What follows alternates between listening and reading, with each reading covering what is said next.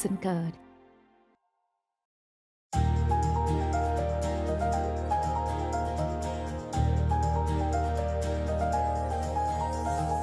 வாக்குண்டாம் நல்ல மனமுண்டாம் மாமலராள் நோக்குண்டாம் மேனி நுடங்காது பூக்கொண்டு துப்பார் திருமேனி தும்பிக்கையான் பாதம் தப்பாமற் சார்வார் தமக்கு. கற்பக விநாயக கடவுளை போற்றி சிற்பமோன தேவன் வாழ்க வாரண முகத்தான் மலர்த்தாள் வெல்க ஆரண முகத்தான் அருட்பதம் வெல்க. படைப்பு கிரையவன் பண்ணவர் நாயகன் இந்திரன் குரு என் இதயத்து ஒளிர்வான்.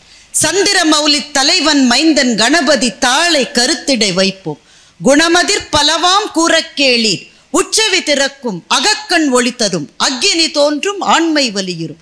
திக்கெல்லாம் சென்று ஜெயக்கொடி நாட்டலாம் கச்சவிதன்னை கையிலே எடுக்கலாம். விடத்தையும் நோவையும் வெம்பகை எதனையும் துச்சம் என்றெண்ணி துயரிலாதிங்கு நிச்சலும் வாழ்ந்து நிலை பெற்றோங்கலாம். அச்சம் தீரும் அமுதம் விளையும் வித்தை வளரும் வேள்வி ஓங்கும் அமரத்தன்மை எய்தவும் இங்கு நாம் பெறலாம் இத்துணர்வீரே என்ற பாரதியினுடைய விநாயகர் வாழ்த்தோடு இந்த அழகான நிகழ்ச்சியை தொடங்குவதில் மகிழ்ச்சியும் பெருமையும் கொள்ளுகின்றேன். மதுரை கம்பன் கழகத்தாருக்கு என்னுடைய மனமார்ந்த நன்றிகளும் வணக்கமும். தலைவர் ஐயா இங்கே இருக்கின்றார். மதுரை கம்பன் கழகத்தின் பொறுப்பிலே இருக்கிற பெரியவர்கள் அமர்ந்திருக்கிறார்கள். என் ஆசிரியராக நெஞ்சத்தில் நான் ஏற்றி எப்போதும் வணங்குகின்ற பேராசிரியர் ராமூர்த்தி ஐயா இருக்கின்றார். எங்கள் நக்கீரனார் வேலாயுதனார் இருக்கின்றார். மாப்பேசி ஐயா இருக்கின்றார். மிக மிக சிறப்பாக எங்களினுடைய நிகழ்வுக்கு முன்னால் கண்ணன் பாடல்களை பற்றிய உரையை நிகழ்த்திய எங்கள் பேச்சுலகத்தின் ஆச்சரிய குறி அக்கா விசாலாட்சி இருக்கின்றார்.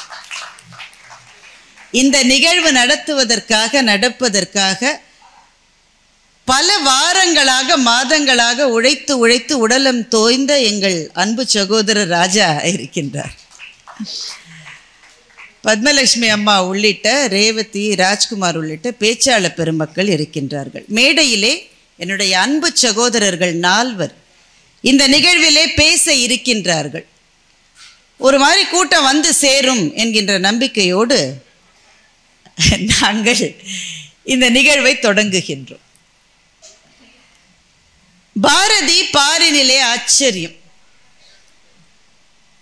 கம்பனுக்காக விழா எடுக்கின்ற கம்பன் கழகத்தவர்கள் பாரதியையும் ஔவையையும் அதிலே இணைத்து கொண்டு இருப்பதிலே ஒரு மிக அழகான பொருத்தம் இருக்கிறது. இந்த 3 பேருமே தமிழ் இலக்கியம் என்கின்ற தேரை குறிப்பிட்ட நிலைகளுக்கும் பாதைகளுக்கும் கொண்டு வந்தவர்கள்.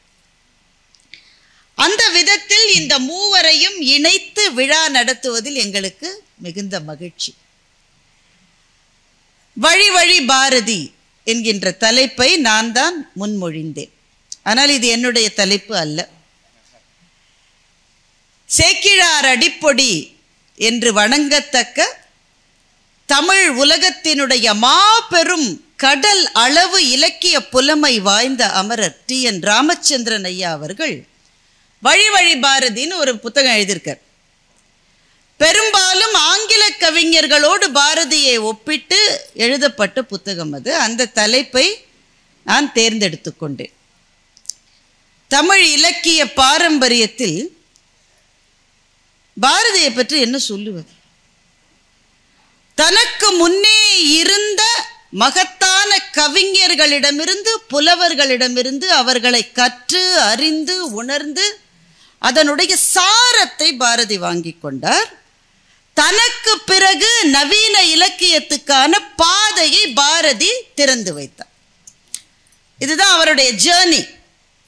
தனக்கு முன்னே இருந்தவர்களிடமிருந்து சாரத்தை வாங்கி கொண்டு தனக்கு பின்னே வரப்போகிற புலவர்களுக்கு கவிஞர்களுக்கு படைப்பாளிகளுக்கான பாதையை போட்டு விட்டதா எங்கள் நடுவர் எங்களுக்கு செஞ்ச மாதிரி அவர் பட்டிமன்றம் என்ற ஒன்றை நிர்மாணித்து மிகச்சிறப்பாக அதை ஒரு வடிவத்துக்கு கொண்டு வந்துட்டு எனக்கும் ராஜா சாருக்கும் மற்ற பேச்சாளர்களுக்கும் வாங்க நீங்கள் இனிமேல் உட்காருங்க இனிமேல் பேசலான்னா நாங்கள் ஜாலியாக 4 லேன் டிராஃபிக்கில் போகிற மாதிரி நாங்கள் செய்கிற போல. அது ஒரு உதாரணத்துக்கு சொல்லுகிறேன். பாரதி தனக்கு பின்னே வந்த படைப்பாளிகளுக்கான வாயிலை திறந்து வைத்தார். பாரதியை பற்றி நாங்கள் என்ன சொல்லுவது? நீடு துயில் நீக்க பாடி வந்த நிலா, காடு மணக்கும் கற்பூர சொற்கோ என்று பாரதிதாசன் சொன்னதற்கு மேல் நாங்களெல்லாம் என்ன சொல்லிவிட முடியும் பாரதியை பற்றி? பாரதிதாசன் சொல்லுகின்றார், புதைந்திருந்த வீரம் புறத்தே எழுந்தது, ஆங்கிலேயரை அழித்தொழிக்க பாரதமெங்கும் வீரர்கள் தோன்றினர், அவர்களுள் பாரதி ஓர் ஆள். எங்கெங்கோ சில தலைவர்கள் எழுந்தனர், அவர்களுள் பாரதி தகையுறு தலைவர். மிகச் சில புலவர்கள் தோன்றினர், அவர்களுள் பாரதி மாபெரும் கவிஞர். உயிர் உள்ள அளவும் பாரதி பாரத நாட்டின் வீரர், பாரதி பாரத நாட்டின் தலைவர், பாரதி பாரத நாட்டின் கவிஞர் என்று பாரதிதாசன் சொல்லுகிறார். பாரதிதாசன் தொடர்கிறார், தமிழகம் தமிழுக்கு தகும் உயர்வளிக்கும் தலைவனை எண்ணி தவம் கிடக்கையில் இலகு பாரதி புலவன் தோன்றினான். தமிழால் பாரதி தகவு பெற்றதும் தமிழ் பாரதியால் தகவு பெற்றதும் என்னென்று உரைப்பேன் என்னென்று உரைப்பேன் என்று பாரதிதாசன் சொல்வதற்கு மேல் நாங்கள் சொல்லுவதற்கு என்ன இருக்கிறது? பாரதிதாசன் ஈரோடு தமிழன்பன் ஐயா அவர்கள் இந்த மாதிரி சில பேர் ரொம்ப உயர்வு நவிர்ச்சியாக பாடக்கூடியவர்கள் அல்ல. புலவர்களுக்கு அந்த பலவீனம் உண்டு தானே, கொஞ்சம் ஒண்ணுன்னா பத்துங்க வேண்டியது. எழுத்தாளர் சுஜாதா சொல்லுவார், வரலாறு காணாத கூட்டம் என்றால் மைக் செட் போடுகிறவரையும் சேர்த்து 10 பேர் என்று எங்கள் ஊரில் அர்த்தம் என்று சொல்லுவார். கொஞ்சம் அதிகம். ஆனா இவர்கள் அப்படி சொல்லுகிறவர்கள் அல்ல. calling a spade என்பது போல என்ன இருக்கிறதோ அதை தைரியமாக சொல்லக்கூடிய ஈரோடு தமிழன்பர் சொல்லுகிறார், நெற்றி முற்றத்தில் பாரதி நிறுத்தி இருந்த வட்ட பொட்டை திறந்து பல கவிஞர்கள் வெளியே வந்தார்கள் என்று சொல்லுகின்றார். கவிதைனா அதான் கவிதை. முற்றம் என்பது எப்பவுமே வீட்டில் கொஞ்சம் துருத்திக்கிட்டு முன்னாடி இருக்கும். பாரதியினுடைய நெற்றி அப்படி துருத்தி கொண்டிருந்த நெற்றி தான் மேட்டு நெற்றி. நெற்றி முற்றத்தில் பாரதி நிறுத்தி இருந்த வட்ட பொட்டை திறந்து கவிஞர்கள் பலர் வெளியே வந்தனர். அவனுடைய அறிவு நதியிலே நீராடிய ஈரத்துளிகள் காயாத கவிதைகளை தமிழுக்கு தந்தார்கள் என்று ஈரோடு தமிழன்பன் எழுதுகின்றார். புரியுதில்ல? அறிவு நதியிலே நீராடி ஈரம் காயாத அவன் தான் அந்த பேச பின்னாடி வந்தவர்களுக்கு படைத்து தந்தான். கவிழாத கவிதை நிறுவனம் பாரதி என்கிறார் தமிழன்பன். கவிழாத கவிதை நிறுவனம். இப்போ எவ்வளவு நிறுவனம் கவிழறது பார்க்குறீங்கல்ல? எங்க வங்கியே 100 வித்துட்டாங்க. கவிழாத கவிதை நிறுவனம் பாரதி. காலம், நாட்கள், வாரங்கள், மாதங்கள், ஆண்டுகள் இல்லாமல் ஒரு கால் வாழலாம் சொல்றார் தமிழன். நமக்கு புரியல. காலத்துக்கு இதுதானே அடிப்படை. காலம், நாட்கள், வாரங்கள், மாதங்கள், ஆண்டுகள் இல்லாமல் ஒரு கால் வாழலாம். ஆனால் பாரதி இன்றி காலம் ஒரு காலம் வாழ முடியாது என்று சொல்லுகிறார். நமக்கு ஒரு கேள்வி வருது, பாரதி அவ்வளவு முக்கியமானவரா? காலமே நகராத அளவுக்கு பாரதிக்கு முக்கியத்துவம் உண்டா என்றால் தமிழன்பர் என்ன சொல்லுகிறார் என்றால், தமிழ் இலக்கியம் இனி பயணப்பட போகிற எல்லா பாதைகளும் பாரதியால் திறந்து வைக்கப்பட்ட பலகணிகள். அவர் இல்லை என்றால் இனிமேல் காலம் இல்லை, ஏனென்றால் இலக்கியம் இல்லை என்று சொல்லுகின்றார். இளந்தேவன் ஒரு கவிஞர், சிவகுமாருக்கு தெரியும், நம்ம சந்திச்சிருக்கோம். அபாரமான கவிஞர். அவர் சொல்ல, அப்படி என்னப்பா ஸ்பெஷல் கேட்பாங்கல்ல நம்ம கிட்ட, என்ன இவ்வளோ ஓவர பில்டப் நீங்க, அப்படி என்னப்பா ஸ்பெஷல்? எல்லாரும் கவிதை எழுதினாங்க, அவரும் எழுதினாரு, அப்படி என்ன? தாகூராவது கிட்டத்தட்ட 90 ஆண்டுகளுக்கு மேல் வாழ்ந்தார். வாழ்ந்ததே 39 வருஷம் தானே. ஒரு நோபல் பரிசு வாங்கினாரு. உங்க ஆளுக்கு அப்புறம் என்னப்பா என்னப்பா அவ்வளோ பெரிய ஆளானா? அதற்கு கவிஞர் இளந்தேவன் பதில் சொல்லுகிறார், என் ஊரை போல் உண்டா, என் வீட்டுக்கு நிகர் உண்டா, தாத்தா வீட்டு தென்னையை போல திக்கெங்கும் தேடி பார்த்தேன் தென்படவில்லை. என் மச்சான் மன்னாரே பெரும் புலவன், அவன் வீட்டு மாங்காய் கொட்டையின் சுவைக்கு நிகர் இல்லை எனும் பன்னாடை மனிதர்களின் தோள் மீது ஏறி பாரதி தானே உலகத்தை முதலில் பார்த்தான் என்று இளந்தேவன் எழுதி. தன்னை சுற்றி எதுவுமே சிறந்ததில்லைன்ற மதிப்பிலேயே மிதப்பிலேயே வாழ்ந்திருக்காங்க. எங்க மொழிதான் சிறந்த மொழி, உனக்கு எவ்வளவு மொழி தெரியும், அது ஒண்ணுதான் தெரியும். அதனாலதான் கோபத்தோட சொன்னாரு. அதுல ஒரு சொல் கடினமான சொல் தான், ஆனா அவர் சொல்லிட்டாரு. அவர் சொன்னதுனாலதான் நான் சொன்னேன், இல்லாட்ட நான் சொல்லியிருக்க மாட்டேன். அவர்களின் தோள் மீது ஏறி பாரதி தானே உலகத்தை முதலில் பார்த்தான். இந்த உலகத்துல என்னென்ன இருக்குன்னு பார்த்து தமிழனுக்கு சொன்ன முதல் படைப்பாளி பாரதி என்பதனால் பாரதி தனித்துவம் பெற்றவன் ஆகின்றான். பெருமக்களை, வழி வழி பாரதி என்று சொல்லுவதற்கு, அந்த தலைப்பை கொடுத்ததற்கு ஒரு காரணம் இருக்கு. கல்வியில் பெரியவர் கம்பர்னு சொல்லுவது மாதிரி பாரதியும் கல்வியில் பெரியவர். 39 வருஷம் தாங்க வாழ்ந்திருக்கான். இப்போ அவன் எழுதினது ஒரு வரையறைக்குள்ளே கொண்டு வர முடியல. ரொம்ப ப்ராடாக கிளாசிஃபை பண்ண 5 துறைகளில் பாரதியினுடைய பங்களிப்பு இருந்திருக்கிறது. கவிதை எல்லாருக்கும் தெரியும். அக்கா அந்த தேனினும் இனிய கவிதைகளை சொல்லுகிற போது, அதுவும் அக்காவினுடைய நினைவாற்றலோடு அதை நாம் கேட்கிற போது, அந்த கவிதை நதியிலே பயணம் செய்வது போல இருக்கிறது. நம்ம கவிதைகள் எல்லாருக்கும் மிகவும் அறிமுகமானது அதுதான். கட்டுரைகள், கதைகள், மொழிபெயர்ப்பு பாரதியினுடைய மிக முக்கியமான கான்ட்ரிபியூஷன். அதில் பேசப்படவே இல்லை. 39 வயசு தான் இருந்திருக்காருங்க. மொழிபெயர்ப்பு, பகவத்கீதையை மொழிபெயர்த்திருக்கிறார். தாகூரினுடைய கதைகளை மொழிபெயர்த்திருக்கின்றார். அருணகிரிநாதரையும் நம்மாழ்வாரையும் மொழிபெயர்க்க முயற்சிகள் எடுத்திருக்கின்றார் ஆங்கிலத்தில். நிறைய பேருக்கு தெரியாது அந்த மாதிரிலாம் செஞ்சிருக்காருன்னு சொல்லிட்டு. பத்திரிகை துறை, கடிதங்கள், இதெல்லாம் பாரதியினுடைய கான்ட்ரிபியூஷனுடைய 5 பெரும் காம்பனன்ட்ஸ். இது 39 வருஷத்துல இவ்வளவு செய்ததோடு அல்லாமல் எவ்வளவு படித்திருக்கிறார் என்று யோசித்த போதுதான் எனக்கு பயமாக இருந்தது. 39 வயசெல்லாம் தாண்டியாச்சு. இந்த ஒரு தம்பியை தவிர நாங்கள் எல்லாரும் தம்பியை பற்றி தெரியல. சரி, இப்போதான் தாண்டி இருக்காரு. அதெல்லாம் நிறைய தாண்டியாச்சு. இன்னுமே என்னைக்கு ஆரம்பிச்சு என்னைக்கு படிச்சு முடிக்கிறது? பாதிக்கு பாதி கூட படிக்கலையே. பாரதி என்னென்ன படித்திருக்கிறார்?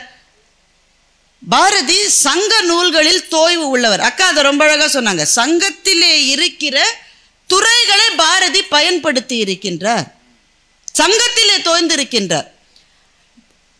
பாரதியை பற்றி நான் இவ்வளவு புகழ்ந்து சொல்லிக்கிட்டே இருக்கேன்ன்றதுக்காக நீங்களாம் நினைச்சிடாதீங்க எல்லாருமே பாரதி எப்போதும் புகழ்ந்து கொண்டே இருந்தார்கள்னு நினைக்காதீங்க. பாரதி அளவு கல்லடிப்பட்டவர்கள் யாருமே கிடையாது. நிறைய வாங்கியிருக்கோம். பேர் ராசியோ நிறைய நிறைய. கல்கி காலத்திலேயே மகாகவி இல்லை அப்படின்ற சர்ச்சை எழுந்து விட்டது. அப்ப சிட்டியும் கூப்பாராவும் கட்டுரைகள் எழுதி மகாகவி தான் எப்படி அப்படி சொல்ல போச்சு, சண்டைக்கு வந்தாங்க. ஆனா அந்த கருத்து அப்பவே வந்து விட்டது. திராவிட இயக்கத்தினர்கள் பாரதியின் மீது குறைகளை சுமத்தினார்கள். இன்றளவும் அது தொடர்ந்து கொண்டே இருக்கிறது. ஆனா பாரதி இருந்திருந்தால் என்ன பத்தி நீ சொன்னிய என்று ஒரு நாளும் கேட்டு இருக்க மாட்டோம்.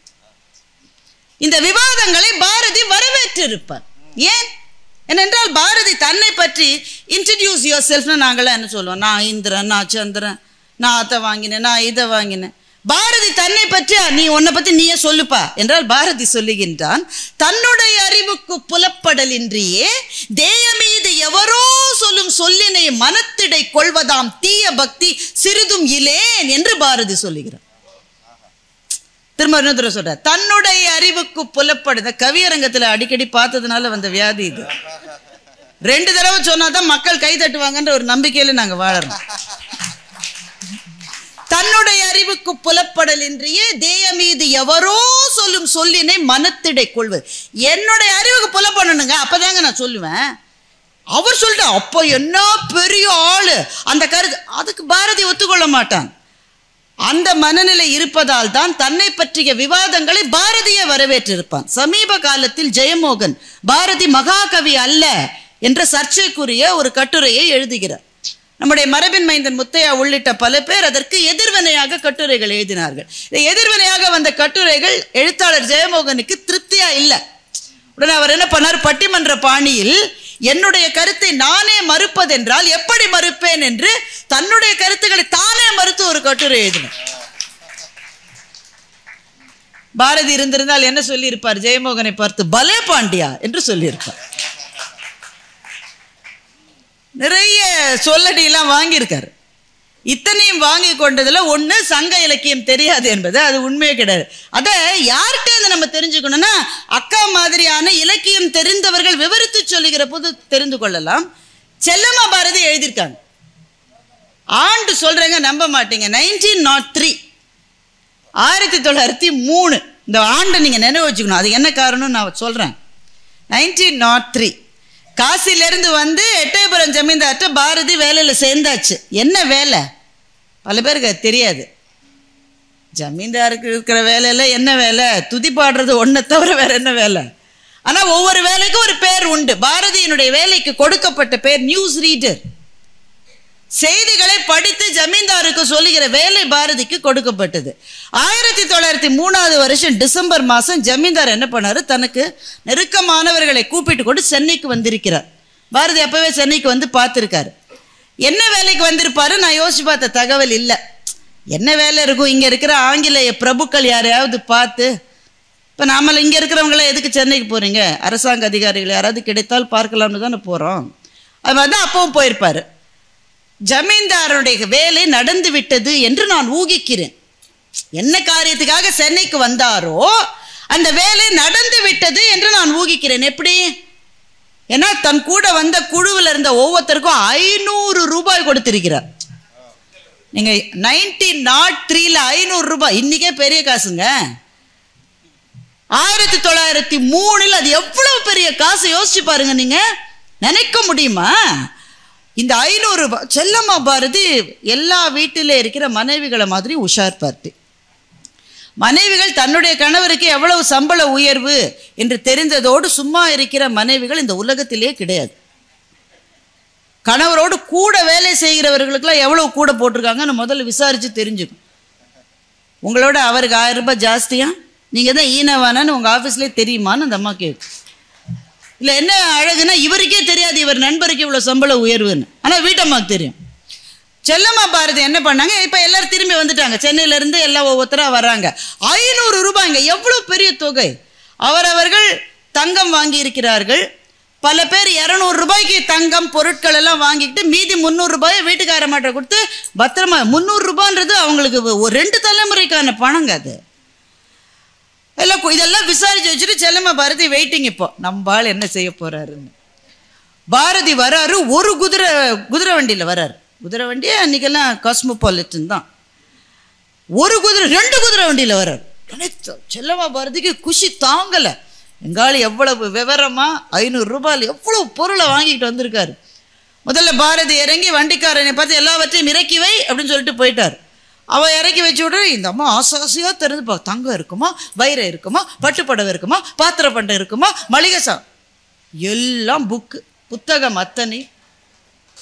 என்ன புத்தகம் என்று செல்லம்மா பாரதி பட்டியல் போடு. அதுதான் நம்மளுடைய எதுக்கு முக்கியம். 10 பாட்டு 8 தொகை, சீவக சிந்தாமணி, சிலம்பு, கம்பராமாயணம், நான்மணிக்கடிகை, திருக்குறள் உள்ளிட்ட பல புத்தகங்கள் இருந்தன. பதிற்று 10 அப்போ பதிக்கப்படவே இல்லை. அதனால் ஒருவேளை அவங்க வருங்காலத்தில் தானே ரீகால் பண்ணி எழுதுறாங்க, சிறு தவறுகள் வந்திருக்கலாம். ஆனால் இப்போ செல்லம்மா பாரதி 10 கூட எழுதுறாங்க. இந்த புத்தகங்களை தாண்டி எதுவும் இல்லை. உடனே முகம் வாடி போச்சு செல்லம்மா பாரதிக்கு. அந்த மாதிரி நல்ல பெண்ணாக இருந்தது கொண்டு அதோட விட்டது. நம்மளாம் வந்து சும்மா இருப்போம்மா, இங்கே எவ்வளோ பெண்கள் இருக்கு சொல்லுங்க. சும்மா நம்ம பிச்சு எடுத்திருப்போம். பாரதி வந்து செல்லம்மா. உடனே இவர் அழியும் பொருளை கொண்டு அழியும் பொருளை வாங்கலாமா? அழியும் பொருளை கொண்டு அழியோ பொருளை நான் வாங்கி வந்திருக்கிறேன், உனக்கு திருப்தி தானே என்று கேட்டாராம். செல்லம்மா பாரதி எழுதுகிறார், ரொம்ப திருப்தி என்று பதில் சொன்னேன் என்று. அவ்வளவுதான் சொல்ல முடியும், அதுக்கு மேல் சொல்ல முடியாது. அந்த காலத்தில் நான் மனசுல என்ன நினைச்சா, ரொம்ப திருப்தி என்று சொன்னேன்னு செல்லம்மா பாரதி. ஸோ இதுல இருந்து நமக்கு கிடைக்கிற இன்ஃபரன்ஸ் என்னன்னா, இவ்வளவு புத்தகத்தை வாங்கினாலும் படிக்காம இருந்திருப்பாரா? சங்க இலக்கியத்தில் பாரதிக்கு பரிச்சயம் இல்லை என்று யார் சொல்ல துணிந்தது? அத்தனை எழுதியிருக்காரு. அக்கா ஒரு பாட்டு சொன்னாங்க, மறந்துருக்க மாட்டீங்க. தீர்த்த கரையின் இல்லை அந்த பாட்டு. மேனி கொதிக்குதடி தலை சுற்றியே வேதனை செய்குதடி வானின் இடத்தை எல்லாம் அந்த வெண்ணிலா வந்து தழுவுது பார் மோனத்திருக்குதடி வையம் மூழ்கி துயிலினிலே நான் ஒருவன் மாத்திரம் பிரிவென்பதோர் நரகத் துழலுவதோ. அதுதான் பாடு. அந்த நான் ஒருவன் எங்கிருந்து வந்தது? பதுமனாரிடம் இருந்து வந்தது. சங்கப்பாடலிலே பதுமனார் சொல்லுகிறார், அந்த பெண் இரவிலே காதலனை நினைத்து கொண்டு இருக்கிறாள். அந்த வயதுல இருக்கிற எந்த பெண் இரவில காதலனை நினைக்காம இருப்பா? இன்னைக்கு இருக்கிறவனா உடனே SMS பண்ணி பேசுறா, ஃபேஸ்புக் ஃபேஸ் டைம் பண்றா, போர்வை போத்திக்கிட்டு உள்ளே அடிக்குது. நம்ம நல்ல வெளிச்சத்துல 2 கண்ணாடி போட்டுக்கிட்டு அடிச்சாலே 10 தப்பு வருது. நான் கல்ச்சர்னு அடிக்கிறதுக்கு பதிலா வல்ச்சர்னு அடிச்சிட்டேன். எங்கள் ஆஃபீஸ்லேருந்து you are appointed as culture champion, thank you for appointing me as vulture champion அடிச்சிட்டு அந்த பிள்ளைங்க வந்து போத்திக்கிட்டே எல்லாம் சரியா செய்யுது.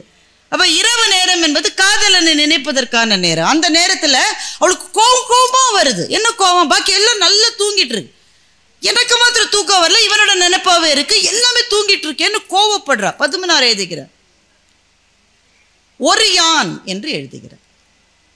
ஓர் யான், ஒரே ஒருத்தி, நான் தனியாக இருக்கிறேன். அந்த தாக்கம் தான் பாரதிக்கு இங்கே வந்து நான் ஒருவன் மட்டிலும் பிரிவென்பதோர் நரகத் துழலுவதோ என்று பாரதி எழுதுகிறார்.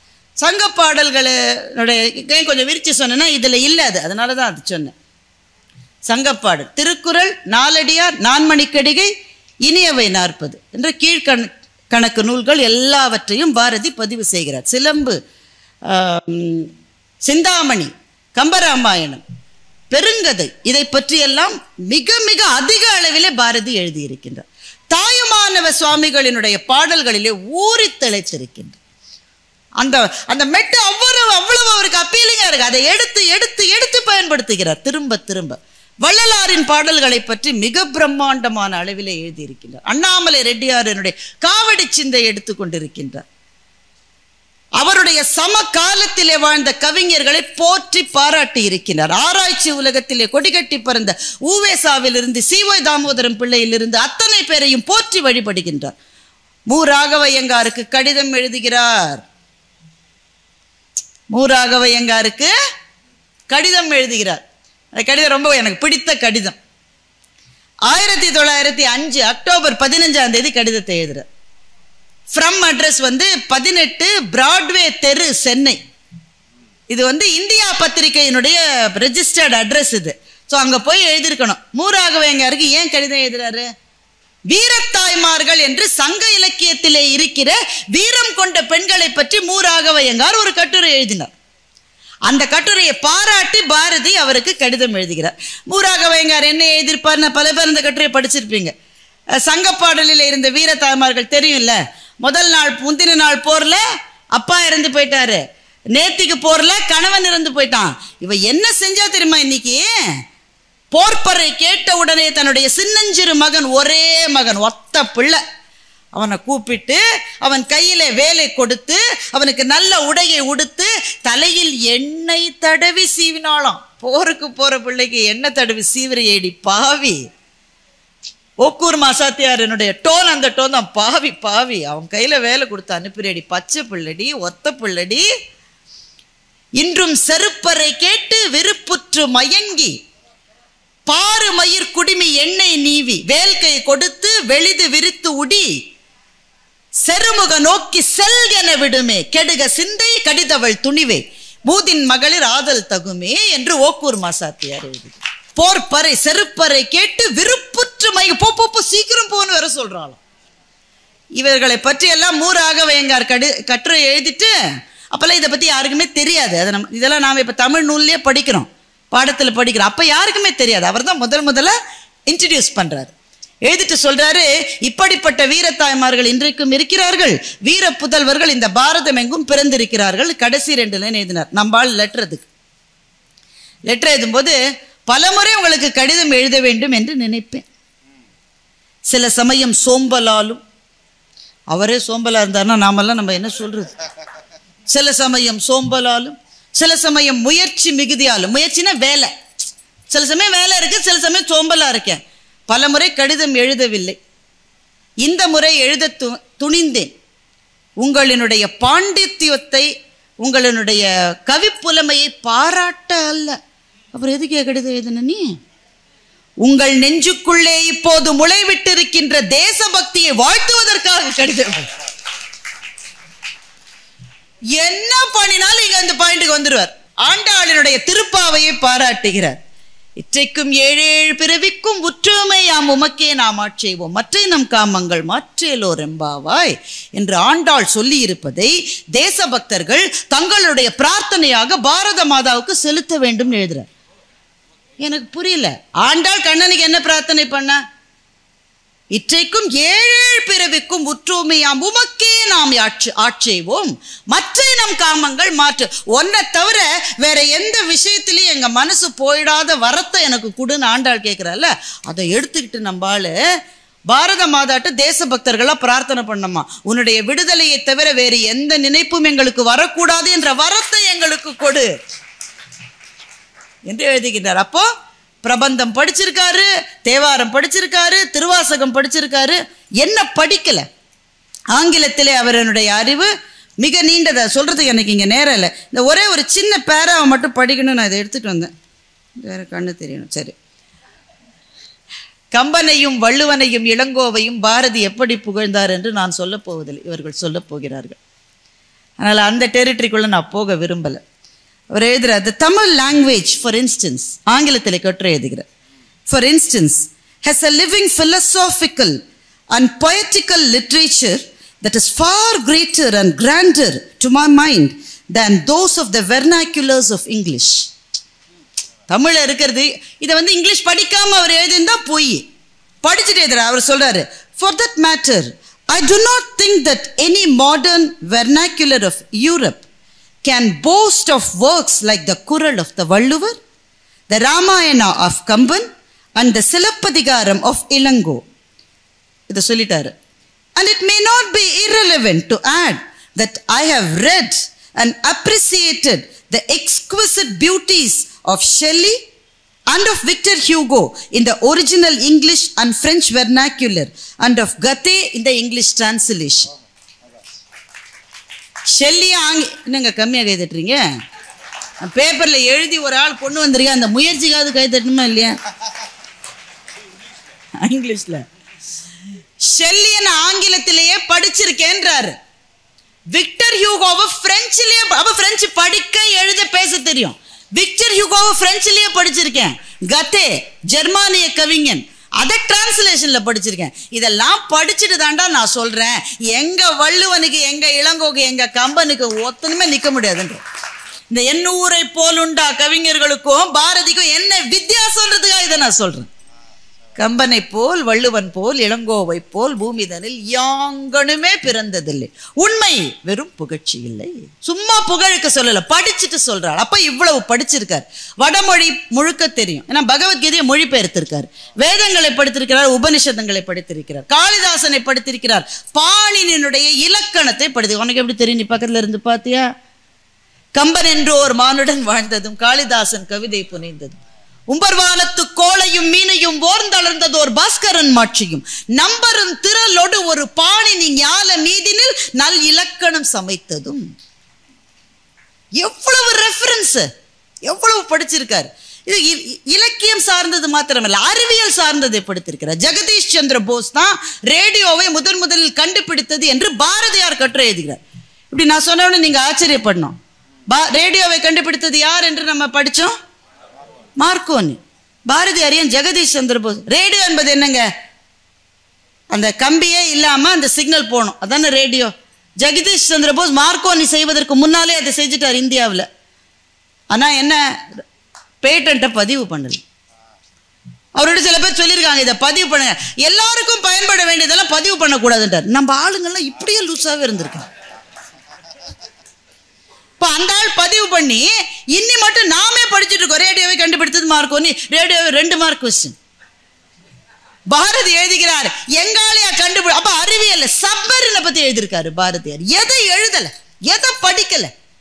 39 ஆண்டுகளில் இத்தனை படிப்பு, இத்தனை எழுத்து என்று இருந்த பாரதி ஏன் நமக்கு முக்கியமானவன் என்றால், முன்னை பழம்பொருளுக்கும் முன்னை பழம்பொருள், பின்னை புதுமைக்கும் பெற்றியராய் பாரதி திகழ்ந்தார். அதனால முன்னால இருந்த சாற்றை வாங்கி கொண்டார், சக்கையை உதறிவிட்டார். எல்லாத்தையும் எடுத்துக்கல, மறந்துடாதீங்க, எல்லாத்தையும் எடுக்கல, சாற்றை எடுத்துக்கொண்டார். அதை அடுத்த தலைமுறை கவிஞர்களுக்கு கொடுத்தார். எப்படி உனக்கு தெரியும்? பாஞ்சாலி சபதத்தின் முன்னுரையில் எழுதுகிறார், எனக்கு பிறகு வந்து தமிழை வாழ வைக்க போகிற தமிழ் கவிஞர்களுக்கு இந்த நூல் சமர்ப்பணம் என்று எழுதுகிறார்.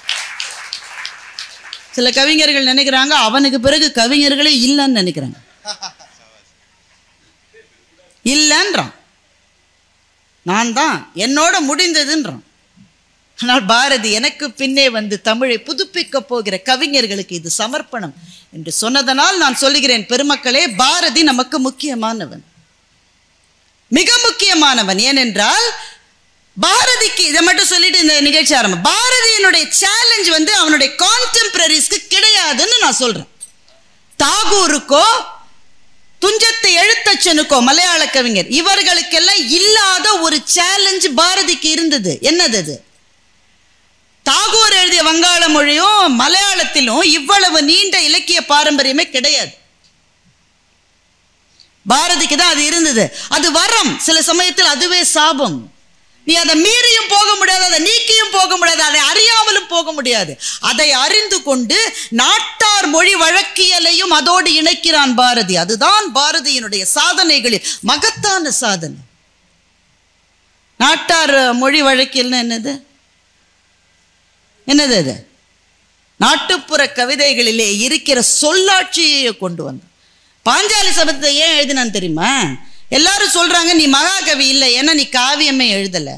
சரி, நான் ஒரு காவியம் எழுதுகிறேன் அப்படின்னு பாஞ்சாலி சபதத்தை எழுத ஆரம்பிச்சவன் பூமி அதிர்ச்சி உண்டாச்சு. இது காப்பியத்தை எழுதுற லாங்குவேஜா சார்? பூமி அதிர்ச்சி உண்டாச்சு, பூழிப்படுத்தியதாம் சுழற்காற்று, சாமி தருமன் பூமிக்கே என்று சாட்சி உரைத்தன பூதங்கள் ஐந்தும், நாமும் இக்கதையை முடித்தோம் என்று சொல்லுகிற போது அந்த நாட்டார் வழக்கியலை பண்டை தமிழினுடைய இலக்கிய மொழியோடு இணைத்து ஒரு புதுப்பாதையை அமைத்ததுதான் பாரதி செய்த சாதனைகளிலேயே மகத்தான சாதனை. நொண்டி சிந்தல தான் பாதி கவிதை எழுதியிருக்காரு நான் சொல்றேன். அஞ்சி அஞ்சி சாவார் இவர் அஞ்சாத பொருள் இல்லை அவனியிலே, வஞ்சனை பேய்கள் என்பார் இந்த மரத்தில் என்பார் அந்த குளத்தில் என்பார், துஞ்சுது முகட்டில் என்பார் மிக துயர்படுவார் எண்ணி பயப்படுவார், மந்திரவாதி என்பார் சொன்ன மாத்திரத்திலே மனக்கிளி பிடிப்பார், எந்திர சூனியங்கள் இன்னும் எத்தனை ஆயிரம் இவர் பயங்கள், தந்த பொருளை கொண்டே ஜனம் தாங்குவார் உலகில் அரசரெல்லாம், அந்த அரசியலை இவர் அஞ்சு தரு பேய் என்றெண்ணி நெஞ்சம் அயர்வார். இன்றைய அரசியலை பேசியிருக்கான் பாரதி. இது யார் அப்பன் வீட்டு பணமும் இல்லை, நம்முடைய வரி பணம் என்று பாரதி சொல்லி இருக்கிறார். தந்த பொருளை கொண்டே ஜனம் தாங்குவார் அரசர். நம்ம தர பொருளை தாங்க, அது எந்த அரசா இருந்தாலும் சரி, நம்ம கொடுக்குற பொருளை தாங்க வச்சு அவன் நம்மள ஆள்றான், பயப்படாதீங்கன்னு சொல்றாரு. இந்த சந்தம், இந்த மெட்டு, அப்பால் எவனோ செல்வான் அவன் ஆடையை கண்டு பயந்தெழுந்து நிற்பார், எப்போதும் கை கட்டுவார் யாரிடத்தும் பூனைகள் போல அஞ்சி நிற்பார், எண்ணிலா நோயுடையார் எழுந்து நிற்பதற்கும் வலிவிலார், கண்ணிலா குழந்தைகள் போல பிறர் காட்டிய வழியில் சென்று மாட்டிக்கொள்வார், நன்னிய பெருங்கலைகள் 10,000 கோடி நயந்து நின்ற புண்ணிய நாட்டில் இவர் பொறியற்ற விலங்குகள் போல வாழ்வார். இது முழுக்க நொண்டி சிந்து என்கின்ற அந்த அமைப்பில், அந்த நாட்டார் மொழி வழக்கியலில் எழுதப்பட்ட பாடல். சிந்தனைகளினுடைய தளம் என்ன, பேச்சு வழக்கத்தினுடைய தளம் என்ன, அதை இணைக்கின்ற மைய புள்ளியாக பாரதி இருந்தார்.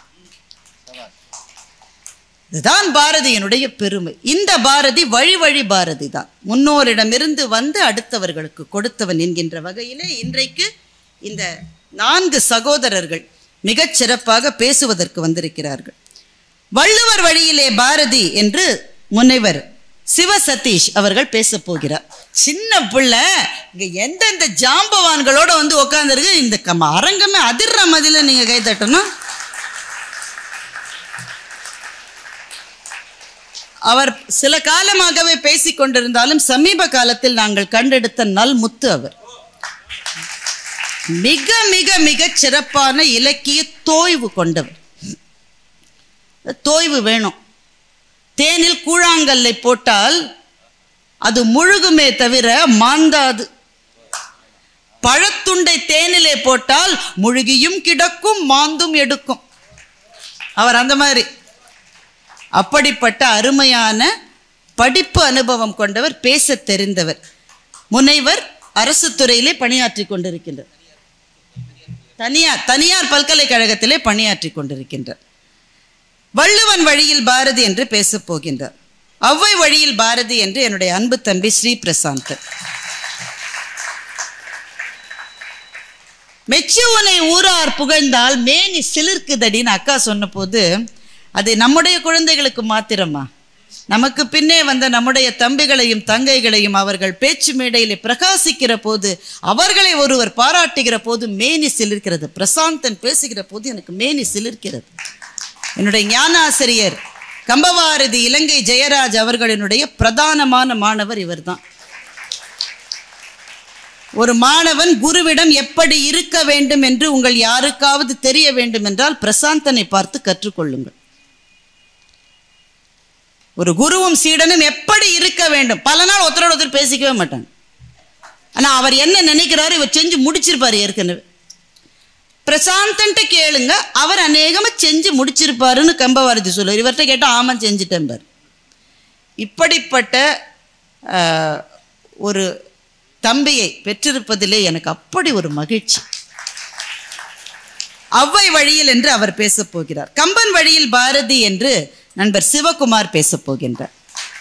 நேற்று அவருடைய பேச்சை கேட்டு கேட்டு கிறுகிறுத்து போனோம். இன்றைக்கும் அது தொடரப் போகின்றது. தான் இருக்கும் இடத்திலே இருக்கிற இடர்பாடுகளுக்கு எதிராக நீச்சல் போட்டு தன்னுடைய கொள்கையை விட்டு கொடுக்காத மன உறுதி கொண்டவர் என்னுடைய நண்பர் சிவகுமார். காம்ப்ரமைஸ்ன்றது அவர்கிட்ட பெரும்பாலும் கிடையவே கிடையாது. அவர் எதை நினைக்கிறாரோ அதை செய்வதற்கான எல்லா முயற்சிகளையும் எடுக்கக்கூடிய மன. பாரதிட்ட இதை கத்துக்கலன்னா வேற எதை கத்துக்க போறோம்? நம்ம அதை கற்றுக்கொண்டிருக்கிறவர் என்னுடைய நண்பர் சிவகுமார். கம்பன் வழியில் பாரதி என்று பேசப் போகிறார். நவீன இலக்கியத்தில் பாரதி என்று பேராசிரியர் மானசீகர். கோவில்பட்டியிலே அவருடைய ராஜபாளையத்திலே தான் அவருடைய பேச்சை முதலில் நான் கேட்டேன். வித்தியாசமான சிந்தனைகளை முன்வைக்கக்கூடிய துணிச்சல்காரர். சமூக வலைத்தளங்களில் இயங்கிக் கொண்டிருக்கிறவர். ஆனால் அவருடைய பேச்சை நேரிலே கேட்கிற போதுதான் அவருடைய சிந்தனை பாதையிலே இருந்த புதுமையை நான் உணர்ந்தேன். மிகச்சிறப்பாக நவீன இலக்கியத்திலே படைப்பை செய்து கொண்டு அதை பற்றி ஆராய்ச்சியும் செய்து கொண்டிருக்கின்ற அன்பு தம்பி நவீன இலக்கியத்தில் பாரதி என்று பேசப் போகிறார் பேராசிரியர் மானசீகன். இந்த 4 பேரோடு அவர்கள் பேசி முடித்த பிறகு ஏதாவது மிச்சம் மீதி நேரம் இருந்தால் நான் 1-2 வார்த்தைகளை ஒருவேளை சொல்லக்கூடும் என்று சொல்லி இந்த அளவில் இந்த நிகழ்வுக்கு வந்து சிறப்பித்திருக்கிற உங்கள் அத்தனை பேருக்கும் கம்பன் கழகத்துக்கும் திரும்பவும் நன்றியை சொல்லி வள்ளுவன் வழியில் பாரதி என்று பேச வருமாறு முனைவர் சிவ சதீஷ் அவர்களை அழைத்து அமைகின்றேன். நன்றி. நன்றாக இறைவன் படைத்தனன் தன்னை நன்றாக தமிழ் செய்யுமாறு. உண்மையிலேயே இந்த மதுரையானது பல தருமதுரைகளை தந்தாலும் பல நல்லவற்றை தருமதுரையாக இருக்கிறது. எப்படி என்று கேட்டால், பூவுடன் சேர்ந்து நாரும் மணக்கும் என்பார்கள். ஆனால் பூவுடன் சேர்ந்து ஊரும் மணப்பது இந்த ஊரில்தான். புதுமையை தந்து கொண்டிருக்கிற ஊர். எப்படி என்றால், கோட் சூட் போட்டு வந்த மகாத்மா காந்தியை அரை நிர்வாண பக்கிரியாக மாற்றியதும், எலும்பும் தோலுமாக புலித்தோலுமாக வந்த சிவபெருமானை புது மாப்பிள்ளையாக்கியதும் இந்த ஊர்தான். அது மட்டுமல்ல, இந்த ஊர் தலபுராணம் சொல்கிறது. தலபுராணம் என்றவுடன் நான் அஜித்தோட பேர் நீங்க நினைச்சிட வேண்டாம். தலபுராணம் சொல்கிறது, இந்த ஊரை தொட்டு மண்ணை தொட்டு வணங்கினாலே போதும் வீடு பேறு கிடைக்கும் என்று. காரணம், சிவபெருமான் நடந்த வீதிகள் இந்த ஊர் வீதிகள். சிவபெருமான் மட்டுமல்ல, இன்றைய தினம் தலைப்பாக இருக்கக்கூடிய, தலைப்பாக இணைந்த, நமக்கெல்லாம் தெய்வமாக விளங்கக்கூடிய பாரதியும் வாழ்ந்த மண் இந்த மண் தான். அதனால் கண்டிப்பாக வீடு பேறு கிடைக்கும். கேட்கலாம், எந்த ஊர்க்காரராக இருந்தாலும் இந்த ஊர்க்காரராக மாற்றக்கூடிய வன்மை இந்த ஊருக்கு உண்டு. அம்மா அவர்கள் சொன்னார்கள் வட்டார வழக்கு சொற்கள் என்று. வட்டார வழக்கு சொற்களை மதுரை சொல்லை பயன்படுத்தி இருக்கிறார் நம்முடைய பாரதி. இந்த ஊருக்கு யார் வந்தாலும் அவங்க மாறிடுவாங்க. ஆண்டாள் 2வது பாசுரத்துல பைய துயின்ற பரம நடிபாடி, பைய போங்க நீங்க சொல்றீங்கல்ல, அத பைய துயின்ற பரம நடிபாடின்னு அவரை பாட வச்சாங்க. அதே பாட வச்சீங்க. அதே போல நற்றமிழ் உள்ள ஞான சம்பந்தர் என்ன வச்சீங்க, பையவே சென்று பாண்டியர்க்காகவே என்று பேச வைத்தீர்கள். அதே போல்தான் எரிதழல் போல தன்னுடைய எழுத்துக்களை வைத்துக் கொண்டிருந்த மகாகவி பாரதியை பைய தொழில் புரி நெஞ்சே கணாதிபன் பக்தி கொண்டே என்று வெளியூர்காரராக இருந்தாலும் உள்ளூர்காரராக சொந்த ஊருக்காரராக அரவணைத்த பெருமக்கள் நீங்கள். 7 கடல் புகுந்து இருக்கையிலே அமர்ந்தாற் போல் வாழும் தமிழ் அறிஞர் எல்லாம் வந்தமர்ந்த மன்றத்தை வணங்கி மகிழ்கிறேன். நேத்து பக்கத்துல தான் கோவில்பட்டிக்காரர் தான். அது மட்டும் இல்லைங்க, நேத்து மீனாட்சி அம்மன் கோயிலுக்கு போயிருந்தேன். சங்க புலவர்களுக்கு கோயில் இருக்கிறது. அங்கே மூலவர்கள் இருந்தார்கள்.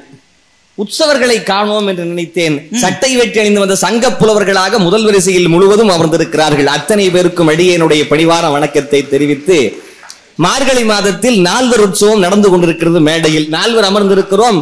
திலகவதியார் அதற்கு தலைமை தாங்கி திலகம் சேர்த்திருக்கிறார். அந்த வகையிலே வழி வழி பாரதி என்கின்ற தலைப்பிலே அடியேன் உரை நிகழ்த்த முற்படுகிறேன். அம்மா அவர்கள் இந்த தலைப்பு எப்படி வந்தது என்பதை ஆய்ந்து சொன்னார்கள். சேக்கிழார் அடிப்பொடி சொன்னார், அவர் மூலமாக அவர் நூலில் இருந்து கிடைத்தது என்று. அவருக்கு எங்கிருந்து கிடைத்திருக்கும் என்று கேட்டால் சேந்தனார் தந்திருக்கிறார். குழலொளி யாழொளி கூத்தொலி ஏத்தொலி எங்கும் குழாம் பெருகி விளவொளி விண்ணளவும் சென்று விம்மி மிகு திருவாரூரின் மழவிடையாற்கு வழி வழி ஆளாய் மனம் செய் குடி பிறந்த பல அடியாருடன் கூடியம்மானுக்கு பல்லாண்டு கூறுவோம் என்றார் அல்லவா. அங்கிருந்து வழி வழியை எடுத்துக்கொண்டார். அதை நம்முடைய சேக்கிழார் எடுத்தார். மாதொரு பாகனாருக்கு வழி வழி அடிமை செய்யும் என்று சுந்தரமூர்த்தி நாயனார் வரலாற்று எழுதினார். இதிலிருந்து சேக்கிழார் அடிப்பொடி எடுத்திருக்கிறார். அங்கிருந்து பாரதியினுடைய அடிப்பொடியாக எங்களுடைய பாரதி அம்மா எடுத்திருக்கிறார் என்று சொல்லலாம். அருமை. இன்றைக்கு குருவித்த தலையில் பனங்காயை வைத்தாற் போல இந்த மேடையிலும் சரி அரங்கத்திலும் சரி வயதில் மிகவும் இளையவன் நான் தான். ஆனால் எனக்கு இன்னும் திருமணம் ஆகல. பாத்துட்டு இருக்காங்க, அவரும் பாத்துட்டு இருக்காங்க, நானும் பாத்துட்டு இருக்கேன். ஆனா என்னதான் யாரும் பார்க்க மாட்டேங்கிறாங்க. உண்மையிலேயே எல்லாத்துக்கும் ரொம்ப என்னை விட வயசுல பெரியவங்க, ஆனா அவங்க என்னை விட வயசுல சின்னவங்களுடைய தலைப்பு பேசுறாங்க. நான் ஒருத்த மட்டும்தான் வயசுல ரொம்ப பெரியவங்களை பத்தி பேச வேண்டிய வாய்ப்பு. அதனால் என்னுடைய பேச்சில் சொற்பிழை பொருட்பிழை இருந்தால் மன்னிக்க வேண்டும் என்பதை முதல்லேயே கேட்டுக்கொள்கிறேன். பேரன் தான் தாத்தாவை பத்தி நல்லா பேச முடியுன்றதுனால நன்றிங்க. உண்மையிலேயே பாரதி எல்லா கவிஞர்களையும் மதித்திருக்கிறார். ஆனால் வள்ளுவனை தான் துதித்திருக்கிறார். எப்படின்னு கேட்கலாம். பாரதிக்கு வள்ளுவன் தான் வாழ்முதல், அவன்தான் வளர் முதல், என் வார்த்தைக்கு கொள்முதலும் கூட அவன்தான். எப்படி நீங்க கேட்கலாம். அம்மா அவர்கள் பேசுகிற போது ஒன்றை சொல்லி தொடங்கினார்கள். மகாகவி வாழ்ந்த காலத்தில், பாரதி வாழ்ந்த காலத்திலே அவர் மகாகவியா இல்லையா என்று விமர்சிக்கப்பட்டது என்று சொன்னார்கள். இது பெரிய விஷயமா எனக்கு தெரியல. இதை தாண்டி ஒரு பெரிய விஷயம் இருக்கு. என்னன்னு கேட்டீங்கன்னா, மகாகவி பாரதியே ஒருத்தரை பார்த்து இவர் மகாகவி இல்லை அப்படின்னு சர்டிபிகேட் கொடுக்குறாரு. யாருக்கு கொடுத்தாருன்னா எங்களுடைய திருவள்ளுவருக்கு. திருக்குறளை படிக்கிற போது அவர் சிறந்த புலவர் என்று ஏற்றுக்கொள்ளலாம், ஆனாலும் அது அறநூல் தான், அதனால் அவரை மகாகவியாக என்னால் ஏற்றுக்கொள்ள முடியவில்லை என்று சென்னையிலே மாநில கல்லூரியிலே குருசாமி என்கின்ற மாணவர் பேசுகிற பேச்சுக்கு தலைமை தாங்கி தலைமையுரையாற்றுகிற போது மகாகவி பாரதி வள்ளுவரை மகாகவியாக ஏற்றுக்கொள்ளவில்லை. அதே பாரதி பின் வருகிறார். ஏன் ஏற்றுக்கொள்ளல அப்படின்னு கேட்டா, திருவள்ளுவர் வழிதான் அது.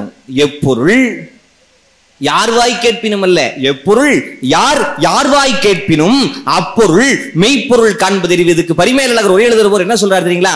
ஒரு யார் போட்டாவே போதும், இன்னொரு யார் எதுக்கு போட்டார் என்று ஒரே எழுதுகிற போது சொல்கிறார். ஒரு யார் என்பது படற்கையை குறித்தது, இன்னொரு யார் என்பது என்னை குறிக்கிறது.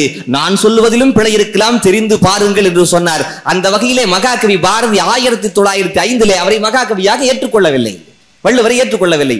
படிப்படியாக படிக்கிறார், ஊறி திளைக்கிறார், வாசிக்கிறார் என்று சொல்வதை விட திருக்குறளை நேசிக்கிறார், சுவாசிக்கிறார். அதன் மூலமாக 1910 தெய்வ வள்ளுவன் வான்மறை இசைத்ததும் என்று பாடினார். அது வளர்ந்து 1916 வள்ளுவருக்கு சிலை வைக்க வேண்டும், திருவுருவ சிலை வைக்க வேண்டும்.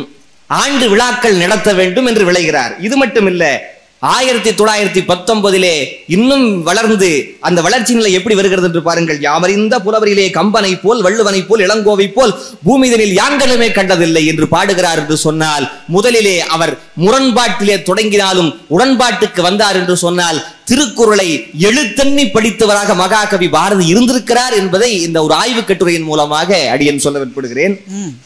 இது பெரிய விஷயம் இல்ல. அந்த கவிதையிலேயே வள்ளுவரை பற்றி புகழ்கிற போது தமிழ்நாட்டினுடைய பெருமையை சொல்லுகிற பாட்டில் அது வருது. எல்லாருக்கும் தெரிஞ்ச பாட்டு தான். ஆனால் தெரிஞ்ச பாட்டை நான் மறுபடியும் சொன்னாலும் தெரியாத மாதிரியே கேளுங்க. அதான் நல்ல சுவைஞர் கழகு. நீங்க நல்ல சுவைஞர்கள் அப்படிங்கிறத முதல்லயே தெரிஞ்சுக்கிட்டேன். பிஸ்கட் கொடுக்கும் போது எல்லாரும் வாங்கினீங்க, யாருமே கடிக்கல. ஏன் இங்க கோல்டு பிஸ்கட் பரிமாறிக்கிட்டு இருக்கோம்? ஏமா அவருக்கு ஒரு பிஸ்கெட்டை கொடுங்கப்பா, எவ்வளவு நொந்து போயிருக்காரு. உண்மையிலேயே வள்ளுவ பெருந்தகை எவ்வளவு சிறந்தவர் என்பதை இந்த இடத்துல நீங்க பார்க்கலாம். இங்க பாருங்களேன், தமிழ்நாட்டினுடைய பெருமை என்று லிஸ்ட் போடும்போது கல்வியிலே தமிழகம் சிறந்திருக்கிறது. எக்ஸாம்பிள் கம்பன் அப்படின்ட்டார். கல்வி சிறந்த தமிழ்நாடு, எக்ஸாம்பிள் புகழ் கம்பன் பிறந்த தமிழ்நாடு. இலக்கியம் செறிந்த தமிழ்நாடா இருக்கு. அதுக்கு யாரு? அப்படி நெஞ்ச எள்ளும் சிலப்பதிகாரம் என்று ஒரு மணியாரம் படைத்த தமிழ்நாடு என்றார். சரி, ஒட்டுமொத்தமா தமிழ்நாட்டுக்கு ரெப்ரசன்டேட்டிவ் அப்படின்னா யாரை சொல்லுவீங்க என்று கேட்கிற போது வள்ளுவன் தான் தமிழகத்தினுடைய ரெப்ரசன்டேட்டிவ் என்று சொல்லி, வள்ளுவன் தன்னை தமிழ்நாட்டுக்கு தந்தல்ல, இந்தியாவுக்கு தந்தல்ல, உலகினுக்கே தந்து வான்புகள் கொண்ட தமிழ்நாடு என்று சொல்லுகிறார் என்றால், இந்த கருத்தையும் எங்கிருந்து வள்ளுவர் நம்முடைய பாரதியார் எடுத்தார் என்று கேட்டால் வள்ளுவர் இடத்திலிருந்துதான். அகர முதல எழுத்தெல்லாம் ஆதி பகவன் முதற்றே தமிழ்நாடு என்று வள்ளுவர் சொல்லவில்லை. சொல்லியிருக்கலாமே. அகர முதல எழுத்தெல்லாம் ஆதி பகவன் முதற்றே இந்தியா சொல்லவில்லை. அகர முதல எழுத்தெல்லாம் ஆதி பகவன் முதற்றே உலகு என்று சொல்லி முதலிலே தான் படைக்கக்கூடிய இலக்கியம் என்பது எல்லைகளுக்கு உட்பட்டதல்ல, எல்லைகளை கடந்து எல்லை ஒன்றின்மை என்கின்ற அளவிற்கு போகக்கூடியது என்று தன்னுடைய விசால பார்வையால் உலகத்தை விழுங்கிய பெருந்தகை வள்ளுவ பெருந்தகை. அந்த ஆசானிடத்திலே தொட்டு தொடர்ந்தார் எங்களுடைய திருவள்ளுவர் என்று சொன்னால் அதை ஏற்றுக்கொள்ள வேண்டும்.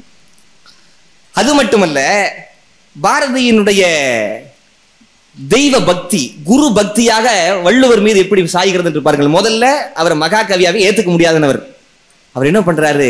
அவருக்கு குரு பூஜை செய்ய வேண்டும் என்று சொல்லுகிறார். எப்படி? சிலை வைத்தால் பத்தாது. மயிலாப்பூர்ல வள்ளுவருக்கு கோயில் இருக்கு. நான் வகுப்புல பாடம் நடத்தும் போது நான் சொன்னேன், இதை படிச்சுட்டு வகுப்புல எப்பவுமே நான் மேடையில பேசுறதுக்கு முன்னாடி நான் வகுப்புல ஒரு டைம் ட்ரையல் பார்த்துருவேன். மாணவர்கள் கை தட்டிட்டாங்கன்னா மேடையில கை தட்டிடுவாங்க. அதனால அப்ப மாணவர்களே அப்படி சொல்லுங்க, மாணவர்களே கை தட்டிட்டா. அப்ப நான் சொன்னேன், தம்பி திருவள்ளுவர் சென்னைக்காரர் தான் தெரியுமா அப்படின்னு. ஆமா சார்.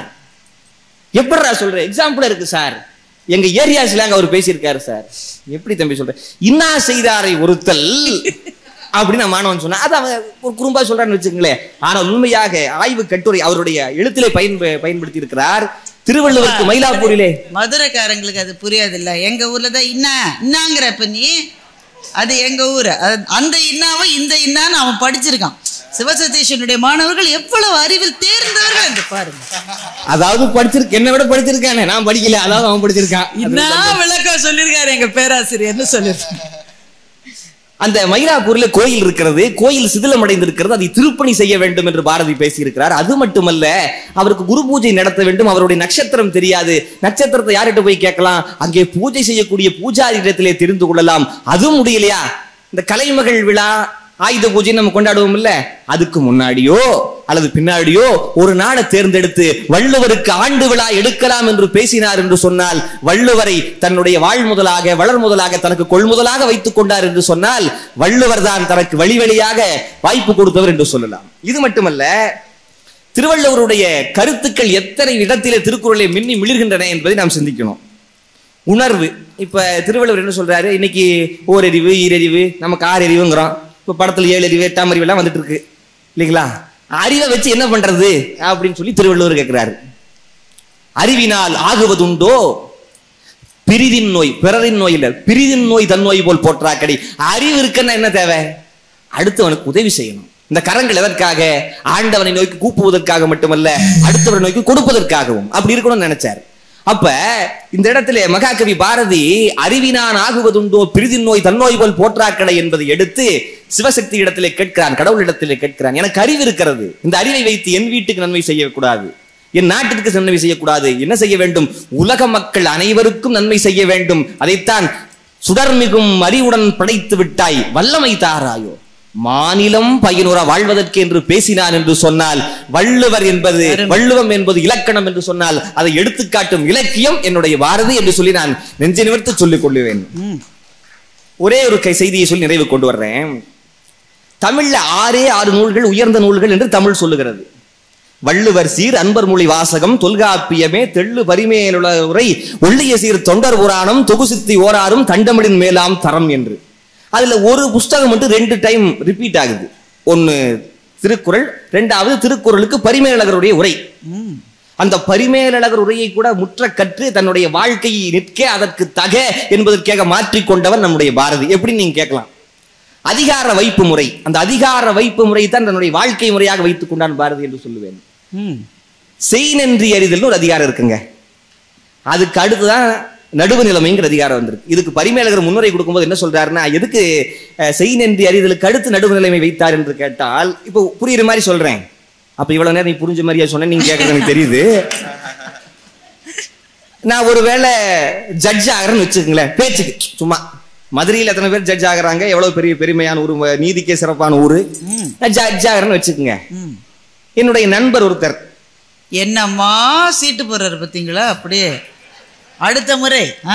நன்றி. அதனால ஜட்ஜ் ஆகிறேன்னு வச்சுக்கோங்க. என்னுடைய நண்பர் ஒருத்தர் எனக்கு உதவி செஞ்சிருக்காரு, நிறைய உதவி செஞ்சிருக்காரு. எனக்கு அடுத்தவங்க கொடுத்தா என்ன ரொம்ப பிடிக்கும், வாங்கிக்கிறேன், ரொம்ப பிடிக்கும், வாங்கிக்கிறேன். நான் வந்து சிட்டிங் ஜட்ஜா உட்காந்துருக்கேன். திரும்பி பாக்குறேன், நம்ம ஆள் வந்து நிக்கிறாரு. எங்க குற்றவாளி கூண்டுல நிக்கும் போது அவர் தப்பு செஞ்சிருக்காருன்னு நிரூபணம் பண்ணியாச்சு. நான் தீர்ப்பு எழுதணும்.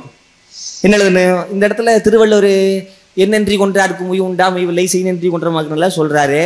அப்ப இவருக்கு நான் குற்றவாளின்னு தீர்ப்பு கொடுத்தா நானும் குற்றவாளி ஆயிடுவனே, செய் நன்றியை மறந்த பாவம் வந்து விடுமே என்று வந்துவிடக் கூடாது. அதனால் செய் நன்றி என்பது சுயம் சார்ந்தது, நடுவு நிலவு என்பது பொது சார்ந்தது. நீ பொது சார்ந்த இடத்துல இருக்கும் போது செய் நன்றியை மறந்து விட்டுத்தான் அங்கே நீ பதில் சொல்ல வேண்டும், அங்கே நீ கடப்பாட்டுடன் நீ செயல்பட வேண்டும் என்பதற்காக இங்கே வைத்தார் என்று பரிமேலழகர் சொல்லுகிறார். இதே போலத்தான் தன் வாழ்க்கையை மாற்றிக் கொண்டார் மகாகவி பாரதி. மகாகவி பாரதி எழுதி தீர்த்தவன், ஆனால் அதை அச்சேற்ற யாரும் முன் வரவில்லை. அந்த நேரத்திலே கிருஷ்ணசாமி ஐயர் என்கின்ற ஒருவர் தன்னுடைய சொந்த பணத்தை போட்டு, அன்றைக்கே பல ஆயிரக்கணக்கான பணங்களை போட்டு அவருடைய நூலை இலவசமாக கொடுத்தவர். ஆனால் அதற்காக அவர் புகழவில்லை.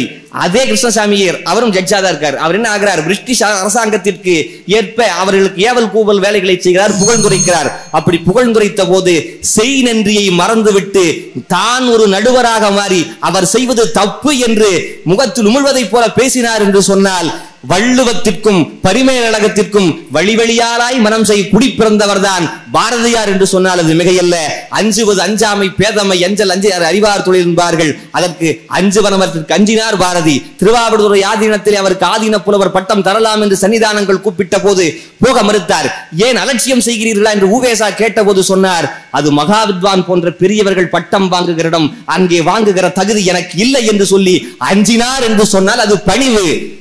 இதே மிருக காட்சிக்கு சாலைக்கு போகிறார். அங்கே போகிற போது சிங்கத்தை கட்டி போட்டு வைத்திருக்கிறார்கள். இங்கே வளரும் வாழும் சிங்கமாக பாரதி சென்றவுடன் அங்கே இருக்கக்கூடிய காவலாளி இடத்துல கேட்கிறார், நான் சிங்கத்தை போய் தட்டி கொடுத்து பேசலாமா என்று கேட்கிற போது, ஏன் உனக்கு இப்படி தோன்றுகிறது என்று அவர் கேட்க, அந்த இடத்திலே பாரதி சொன்னார், ஏறு தமிழால் விளம்பினார், சிங்கம் காட்டுக்கு ராஜா, யாம் பாட்டுக்கு ராஜா, அரசரும் கைகுலுக்கி பேசுவதானே சரியாக இருக்க முடியும் என்று பணிவாகவும் துணிவாகவும் திருக்குறளின்படி வாழ்ந்தவர் எங்களுடைய மகாகவி பாரதி. வார்த்தையில் மட்டுமல்ல வாழ்க்கையிலும் வள்ளுவத்தை ஏற்று போற்றியவர் பாரதி. மற்ற கவிஞர்களை அவர் மதித்தார், வள்ளுவனைத்தான் துதித்தார். என்னுடைய பேச்சில் சொற்பிழையோ பொருட்பிழையோ செய்கை பிழையோ இருந்தால் பெரியோர்கள் குற்றங்களை குணங்களாக கொள்ளுமாறு வேண்டி விடைபெறுகின்றேன். நன்றி, வணக்கம். இளங்கன்று பயம் அறியாது என்பது போல இந்த மன்றத்தில் இத்தனை பெரிய தமிழ்ச் சான்றோர்களுக்கு முன்னே நின்று மிகச்சிறப்பாக பேசிய அன்பு தம்பி சிவசதீஷ் அவர்களுக்கு அனைவரின் சார்பிலும் வாழ்த்துக்கள், பாராட்டுகள். அவர் சொன்னதெல்லாம் நல்லா தான் இருந்தது. கடைசியில் போய் சிங்கத்தினுடைய கூண்டுல கவிஞர்களே இப்படிதான் எக்ஸென்ட்ரிக்கா இருப்பாங்க. பக்கத்தில் இருக்கிற செல்லம்மாவுக்கு எவ்வளவு பக்கு பக்குன்னு இருந்துரும். நீ வீட்டில் தான் இப்படி இருந்த, நீங்க கூட்டிட்டு வந்த, இங்க வந்து சிங்கத்தோட கூண்டில் கை விடுறிய, நீ சொல்லவும் முடியாது. இந்த காலத்து பெண்ணா இருந்தாக்க அன்னைக்கே நோட்டீஸ் அனுப்பிச்சிருவேன். சொல்லவும் முடியாது. எவ்வளவு இல்லாத தெய்வங்களையெல்லாம் வேண்டிக் கொண்டேன்னு செல்லம்மா பாரதி எழுதுறேன். ஊர்ல இருக்கிற அத்தனை தெய்வத்தையும் வேண்டியிருக்கா. எதுக்கு வேண்டியிருக்கா எழுதுறாங்க செல்லம்மா பாரதி. இவர் சிங்கத்தின் கூண்டில் கையை விட்டுட்டாரா, எதுக்குன்னா அந்த ராஜாவும் இந்த ராஜாவும் கை குலுக்கிக்கிறாங்களாம். இதுக்கு வள்ளுவர் வேற பிணை. அவர் தான் அஞ்சாமை பேதமைன்ட்டார. சிங்கத்தை பார்த்து அஞ்சாம கையை கொடுத்துட்டாரு.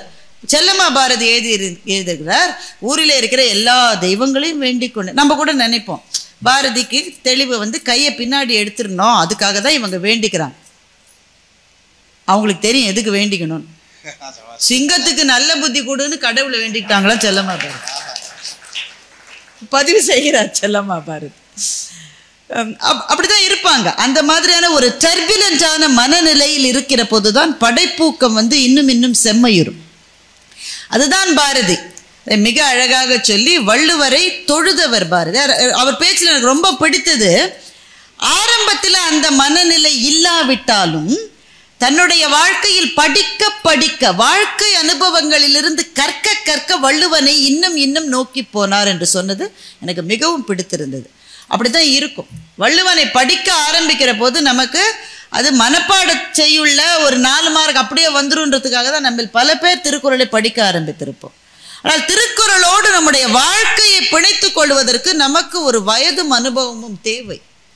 அது வர வர வரதான் அது எப்படி நமக்கு நெறிகாட்டுகின்ற நூலாக, வாழ்க்கையில் தடுமாறுகிற சந்தர்ப்பங்களில் ஏற்றி வைக்கப்பட்ட அகல் விளக்கு போல பாதைகளிலே சுடர் ஒளி பரவச் செய்கிறது என்பதை அனுபவம் கற்றுத்தர முடியும். பாரதியும் அதைத்தான் அந்த பாதையிலே பயணம் செய்திருக்கிறார் என்பதை சதீஷ் மிக அழகாக சொன்னார். அடுத்ததாக தம்பியை பற்றி நிறைய சொல்லியாகிவிட்டது. ஔவையை பற்றி பேசுவதற்கு எங்கள் ஆசான் இலங்கை ஜெயராஜ், அதற்கு பிறகு இவர்தான். வருக, உங்களினுடைய தமிழ் அமுதை தருக. இந்த சொல்லரங்கத்தினுடைய தலைவர் என் அக்கா பாரதி அவர்களே, மேடையிலே இருக்கின்ற பேச்சாளர் பெருமக்களே, சபையிலே விற்றிருக்கின்ற மதுரை கம்மன் கழக சான்றோர் உள்ளிட்ட பெருமக்களே, அனைவரையும் நான் வணங்கி மகிழ்கிறேன். இந்த மேடையிலே பேசுவது குறித்து எனக்கு 2 மகிழ்ச்சி. ஒன்று, தமிழகத்துக்கும் ஈழத்துக்குமான முதல் உறவு தொடங்கியது பொருளாதாரத்தால், அரசியலால் அன்று, இலக்கியத்தால் ஏற்பட்ட உறவு. மதுரையிலே அன்று சங்கம் கூடிய பொழுது ஈழத்தில் இருந்து ஒரு கவிஞனை அழைப்பித்து, ஈழத்து பூதன் தேவன் என்பவனை அழைப்பித்து மதுரையிலே வாழிடம் கொடுத்து உன் கவிதைகளை பாடு என்று கொடுத்த மண் இந்த மண். அவனுக்கு மதுரை ஈழத்து பூதன் தேவன் என்று பெயர். அது வழி வழியாக தொடர்ந்து வருகிறது. அதனுடைய இன்றைய அடையாளமாக அறிவில் குறைந்தவனாக இருந்தாலும் என்னை கழகத்தார் அழைத்து போற்றியிருக்கிறார்கள், அவர்களுக்கு நன்றி. 2வது காரணம் மகிழ்ச்சிக்கு, என் தந்தை அப்பாவாகிய பாரதியை பற்றி என் தமக்கை அக்காவாகிய பாரதியின் தலைமையில் பேசுவது. புலன்களோடு கரணமும் ஆவியும் போந்து நின்ற விருப்போடு மானுடன் நலங்கள் ஏதும் விரும்புவன் ஆம் எனில் நன்னுறப்பொருள் திண்ணம் என்று பாரதி பாடினான். பெண்கள் நிமிர்ந்த நன்னடை நேர்கொண்ட பார்வை அறிவுத்திடத்தோடு இருக்க வேண்டும் என்று பரிபூர்ணமாக நம்பினான். அவனுடைய நம்பிக்கையினுடைய இன்றைய அடையாளமாக இருக்கக்கூடிய எங்கள் சகோதரி அவர்கள். நான் கவிஞர் பாரதியை என் தந்தை என்று சொல்கிறேன், ஒரு முகமனுக்காக சொல்கிறேன் அல்லது மேடைக்காக சொல்கிறேன் என்பது கிடையாது. என் வாழ்க்கையில், இலக்கிய வாழ்க்கையில் ஏற்பட்ட அனுபவம் அப்படி. என்னை பெற்ற தந்தை, அவர் அமரராகிவிட்டால் போர்க்காலத்தில் ஆலயத்துக்கு அழைத்து செல்வார். நல்லூர் ஆலயம் யாழ்ப்பாணத்தில் பெரிய ஆலயம், அக்காவுக்கு தெரியும், ராஜா சாருக்கு தெரியும். மதுரை மீனாட்சி அம்மன் கோவில் போன்று எங்களுக்கு பெரிய ஆலயம். திருவிழா காலங்கள் அவ்வளவு கூட்டம் வரும். தேர் திருவிழா என்றால் போக முடியாது, அவ்வளவு கூட்டம்.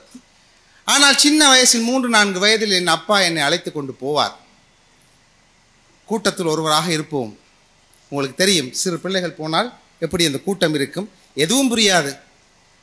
அண்ணாமார், அக்காமார், அவர்களுடைய கால்கள், தந்தைமார் வேட்டிகள், தாய்மார்களுடைய சேலைகளை தவிர எதுவும் தெரியாது. யாராவது என் வயசை ஒத்து 3 வயது 4 வயது குழந்தை இருந்தால் அவர்களுடைய முகம் தெரியுமே தவிர வேறு ஒன்றும் தெரியாது. திடீரென்று அப்பா பார்ப்பார். பார்த்து அப்படியே தூக்கி தோல்ல வச்சு பாடுறான்வார். அப்படியே முழு தரிசனமும் தெரியும், சுவாமி தெரியும், திருவிழா தெரியும், தீபாராதனை தெரியும். அப்படித்தான் இலக்கிய உலகத்தில் பாரதி எனக்கு சின்னஞ்சிறு படியனாக வந்து இருக்கிற போது இலக்கியம் புரியாது, வள்ளுவருடைய நடை தெரியாது, சங்க இலக்கிய பாடல்கள் தெரியாது. அப்படியே முழிப்பேன். திருவிழாவில் வேட்டியை சேலையை மட்டுமே பார்த்து விடுவது போன்ற ஒரு விழிப்பு இருக்கு. தவிக்கிற பொழுது எங்களுக்கு தெரிந்த மொழியோடு வந்த ஒருவன் பாரதி. அவன் கூப்பிட்டான், வந்து என் தோளில் இருந்து பார் என்று காட்டிய பொழுதுதான் வள்ளுவனுடைய தரிசனம் எனக்கு கிடைத்தது, ஔவையினுடைய தரிசனம் எனக்கு கிடைத்தது, இளங்கோவனுடைய தரிசனம் எனக்கு கிடைத்தது. பாரதி என் தந்தை, ஞான தந்தை. அவனை குறித்து பேசுவது எனக்கு மகிழ்ச்சி. சகோதரர் சதீஷ் அவர்கள் வள்ளுவரை பாரதி துதித்தான் என்று சொன்னார்கள். பொதுவாக நாங்கள் அறிந்த மொழி, யாம் அறிந்த புலவரிலே கம்பரை போல் வள்ளுவர் போல் இளங்கோவை போல் பூமிதனில் யாங்கொனுமே பிறந்ததில்லை. இதையெல்லாம் நாங்கள் அறிந்து வைத்திருக்கின்ற விடயங்கள். நான் ஒரு சின்ன வினாவோடு என் உரையை தொடங்குகிறேன். பாரதி அதிகமாக போற்றிய கவிஞர் யார்? அல்லது பாரதி இந்த தமிழர்களுடைய சொத்தில் எதை மிகவும் உன்னதமான சொத்தாக கருதினார்? நினைத்து பாருங்க. எப்படி என்றால் எழுதுகிறான் பாரதி. பாரதியினுடைய உண்மையான உள்ளத்தை தரிசிப்பதற்கு நாங்கள் பாரதியினுடைய கட்டுரைகளையும் படிக்க வேண்டும். அக்கினி குஞ்சு என்று பாடிவிட்டு போய்விட்டான். அவன் அக்கினி குஞ்சு என்று எதை கருதினான் என்பதற்கான விடை கவிதையில் இல்லை, கட்டுரையில் தான் இருக்கிறது. அதுபோலத்தான் பாரதி எழுதுகிறான். தயவு செய்து இந்த மேற்கோளை வாசிப்பதற்கு இந்த சபை அனுமதிக்க வேண்டும். தமிழ்நாட்டின் மற்ற செல்வங்களை எல்லாம் பறிகொடுத்த நேர்ந்தாலும் பெரிதில்லை. தமிழ்நாட்டின் மற்ற செல்வங்கள் எதை சொல்கிறான்? வள்ளுவனுடைய அறிவு செல்வத்தை சொல்கிறான், இளங்கோவனுடைய காப்பிய செல்வத்தை சொல்கிறான், ராஜராஜ சோழன் கட்டிய கோவில் செல்வத்தை சொல்கிறான், மாமல்லபுர சிற்ப செல்வத்தை சொல்கிறான். இந்த எந்த செல்வத்தை பறிகொடுக்க நேர்ந்தாலும் பெரிதில்லை. என்ன சொல்கிறான்? அவற்றை தமிழன் மீட்டும் சமைத்துக் கொள்ள வல்லவன். மீண்டும் நாங்கள் மீனாட்சி கோவில் கட்டலாம், மீண்டும் மாமல்லபுர சிற்பத்தை அமைக்கலாம். ஆனால் ஔவை பிராட்டியினுடைய நூல்களை மட்டும் இழக்க நாம் சம்மதிக்க மாட்டோம். ஔவை பிராட்டியினுடைய நூல்களை மட்டும் இழக்க நாம் சம்மதிக்க மாட்டோம். அது மீட்டும் சமைத்துக் கொள்ள முடியாத அரும்பெரும் செல்வம் என்று எழுதுகிறார். இன்னொருவர் அப்படி ஔவையை போல புத்தகம் எழுத முடியாது என்பது பாரதியினுடைய நம்பிக்கை. திருக்குறளை எழுதலாம், இளங்கோவை காப்பியத்தை எழுதலாம், கம்பராமாயணம் எழுதப்படக்கூடியது. ஆனால் ஔவையினுடைய நூல்கள் எழுதப்பட முடியாதவை என்று பாரதி கருதினான். ஏன் கருதினான்? ரெண்டு காரணம். ஒன்று, பாரதி எழுதுகிறான் என்ன அழகான ஒரு விமர்சகன் பாரதி. என்ன அழகாக நாங்கள் புகழ்ந்து பேசுகிறோம் திருக்குறள், நாலடியார் போன்ற நூல்கள் உண்மையான பெரும் மேதமைகள். ஆனால் இந்த வள்ளுவர் குறள் போன்ற நூல்களுக்கும் ஔவை பாட்டியினுடைய நூல்களுக்குமான வேறுபாட்டை பாரதி மிகச்சிறப்பாக கணிக்கிறான். அவன் என்ன எழுதுகிறான் தெரியுமா? உயர்ந்த கல்வி பயின்றோர் மாத்திரமே, நன்றாக படித்தவர்கள் மாத்திரமே ஜன சமூக விதாயங்களில், சமூக விடயங்களில், பொதுமக்கள் விஷயத்தில் வள்ளுவர் குறள், நாலடியார் போன்றவற்றை பிரமாணமாக கூறுவர், மேற்கோளாக சொல்லுவார்கள். இப்ப படித்தவர்கள் தான் வள்ளுவரை பேசுகிறார்கள், படித்தவர்கள் தான் நாலடியார்கள் பேசுகிறார்கள். ஆனால் பாரதியினுடைய வார்த்தை அப்படியே வாசிக்கிறேன், அதிக படிப்பில்லாதவர்களும் படிப்பே தெரியாதவர்களுமாகிய ஆண் பெண்கள் எல்லாருக்கும் ஔவை பிராட்டியினுடைய நூல்கள் தானே பிரமாணம். அக்கா சொன்னது போன்று அந்த நாட்டார், நாட்டுப்புற மக்களுக்கு, பொதுமக்களுக்கு, அவர்களுக்கு தெரிந்ததெல்லாம் ஔவையினுடைய ஆத்திசூடி, ஔவையினுடைய கொன்றவேந்தன். ஆகவே ஔவையார் அவ்வளவு முக்கியமானவர் என்று பாரதியினுடைய கருத்து. தமிழ் புலவர்கள் எல்லாவரையும், ஏன் தமிழ் புலவர்கள் என்று பேசுகிறீர்கள், ஆங்கில புலவர்களை காட்டிலும் மேலானவள் ஔவை என்று பாரதி கருதினான். ஒரு இடத்தில் எழுதுகிறாள், மேல்நாட்டில் ஒரு வழக்கம், பெண்களுக்கு கல்வி உரிமை, வாக்குரிமை வழங்கப்படாத நிலையிலே பெண்கள் கல்வியில் குறைவானவர்கள் என்று கருதப்படுகின்ற பொழுது அவர்கள் கேட்கிற கேள்வி என்ன தெரியுமா? மேல்நாட்டிலே ஷேக்ஸ்பியர் என்ற கவியரசரை போல எழுதும் திறன் கொண்ட ஸ்திரீ இருக்கிறாளா? பெண்ணுக்கு ஷேக்ஸ்பியர் போல எழுத முடியுமா என்று கேட்கிறார்கள். நான் மாற்றி கேட்கிறேன். எப்படி? பாரதி எழுதுகிறான், ஆனால் உலகத்தில் ஔவையாரை போல கவிதையும் சாஸ்திரமும் செய்யக்கூடிய ஒரு ஆண்மகன் பிறந்துள்ளானா? என்ன கேள்விங்க? எப்படி கேட்கிறான்? ஆண்மைய சமுதாயம், ஆண்களை கொண்டாடிய சமுதாயம் என்று சொன்ன சமுதாயத்தில் பாரதி ஔவையை போல ஒரு ஆண்மகன் எழுத முடியுமான்னு கேட்கிறான் என்றால் அது எப்பேற்பட்ட குரல்! இன்னொரு இடத்திலே பெருமக்களே, பொதுவாக தமிழினம் என்று எல்லாரும் பேசுவோம். தமிழினத்திலே பெண்கள் அறிவானவர்கள் இல்லை என்கின்ற ஒரு கருத்து பரவியிருந்த அந்த 19ஆம் ஆண்டு சூழ்நிலையில் தமிழ்நாட்டு பெண்களை ஒரு பெயரிட்டு அழைக்கிறான் பாரதி. தமிழ்நாட்டு பெண்களுக்கு மட்டும் ஒரு இனப்பெயர் கொடுத்து அழைக்கிறான். என்ன இனப்பெயர் தெரியுமா?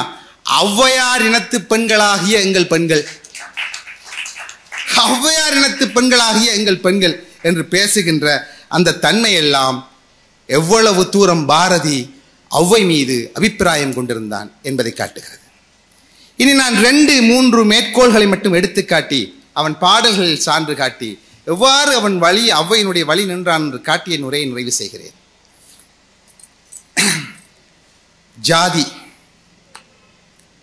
ஜாதியை பற்றி பேசுகின்ற பொழுது ஔவை ஒரு பாடல் பாடியிருக்கிறார். ஜாதி இரண்டொழிய வேறில்லை, சாற்றுங்கால் நீதி நெறிமுறையில் இட்டார் பெரியர், இடாதார் எளிகுலத்தார். ஜாதி இருக்கிறது, பட்டாங்கில் உள்ளபடி உண்மை நூல்கள் சொன்னதுபடி ஜாதி இருக்கிறது. என்ன ஜாதி? 2 ஜாதி. ஒன்று நீதி நெறிமுறையில் இட்டவர்கள், நீதி நெறிமுறையில் புறம்பாக நடப்பவர்கள், அதர்மவான்கள். அம்மா அவர்கள் பேசுகிற போது சொன்னார்களே, கண்ணன் ஒரு இடைச்சாதி என்று. இங்கேதான் அந்த இடைச்சாதி வருகிறது. அவன் நீதி நெறிமுறையில் நடந்தவனால் உயர்ந்த ஜாதி. மற்றவர்கள் நீதி நெறிமுறையில் நடக்க வேண்டும் என்பதற்காக, தர்மம் வெல்ல வேண்டும் என்பதற்காக, தர்மன் வெல்ல வேண்டும் என்பதற்காக தான் தர்மம் இல்லாமல் சில வேலைகள் செய்தானே, அந்த இடத்தில் தாழ்ந்த ஜாதி.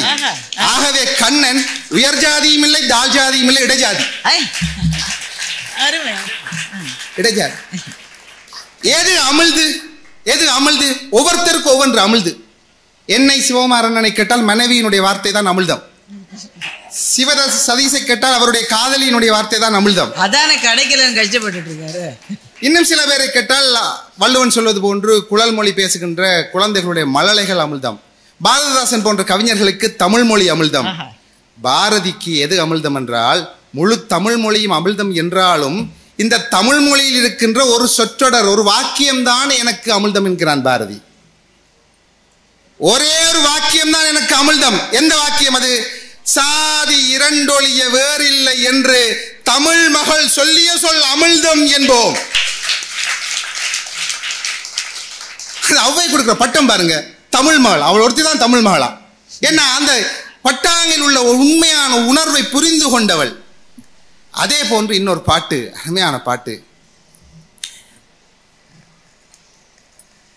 என்ன சொல்றான்? அவன் வார்த்தைகளை கவனிங்கள் பெருமக்களே. பாரதி போலெல்லாம் வாழ முடியுமா? பெண்ணுக்கு விடுதலை என்று ஓர் பெண் விடுதலை கருத்தை அவன் தமிழுக்கு முதன்மையில் கொண்டு வருகிறான். பெண்ணுக்கு விடுதலை என்கின்ற கருத்தை நான் முன்வைத்தேன் என்றெல்லாம் பேசல, நாங்களும் அப்படிதான் பேசுவோம். பாரதி என்ன சொல்கிறான்? பெண்ணுக்கு விடுதலை என்று இங்கோர் நீதி பிறப்பித்தேன். அவர் ஆர்டர் போடுறார், லோ அண்ட் ஆர்டர். அவர் ராசா, அவர் அரசாங்கம். பெண்ணுக்கு விடுதலை என்று இங்கோர் நீதி பிறப்பித்தேன், அதற்குரிய பெற்றிகளீர். இனி நான் அதை விளக்கப்படுத்த போறேன், பின்னால் டிஸ்கஸ் பண்ண போறேன், கேட்டுக்கணும். அவன் ராஜா, அவன் தன்னை ராஜாவாகவே கருதினான். புவியரசருக்கு நிகரான கவியரசர் தமிழ்நாட்டில் இல்லை எனும் என்னால் கழிந்ததென்று என்று வந்து பிறந்தவன் அவன். அப்படி பாடுறான், ராஜா போல பாடுகிறான்.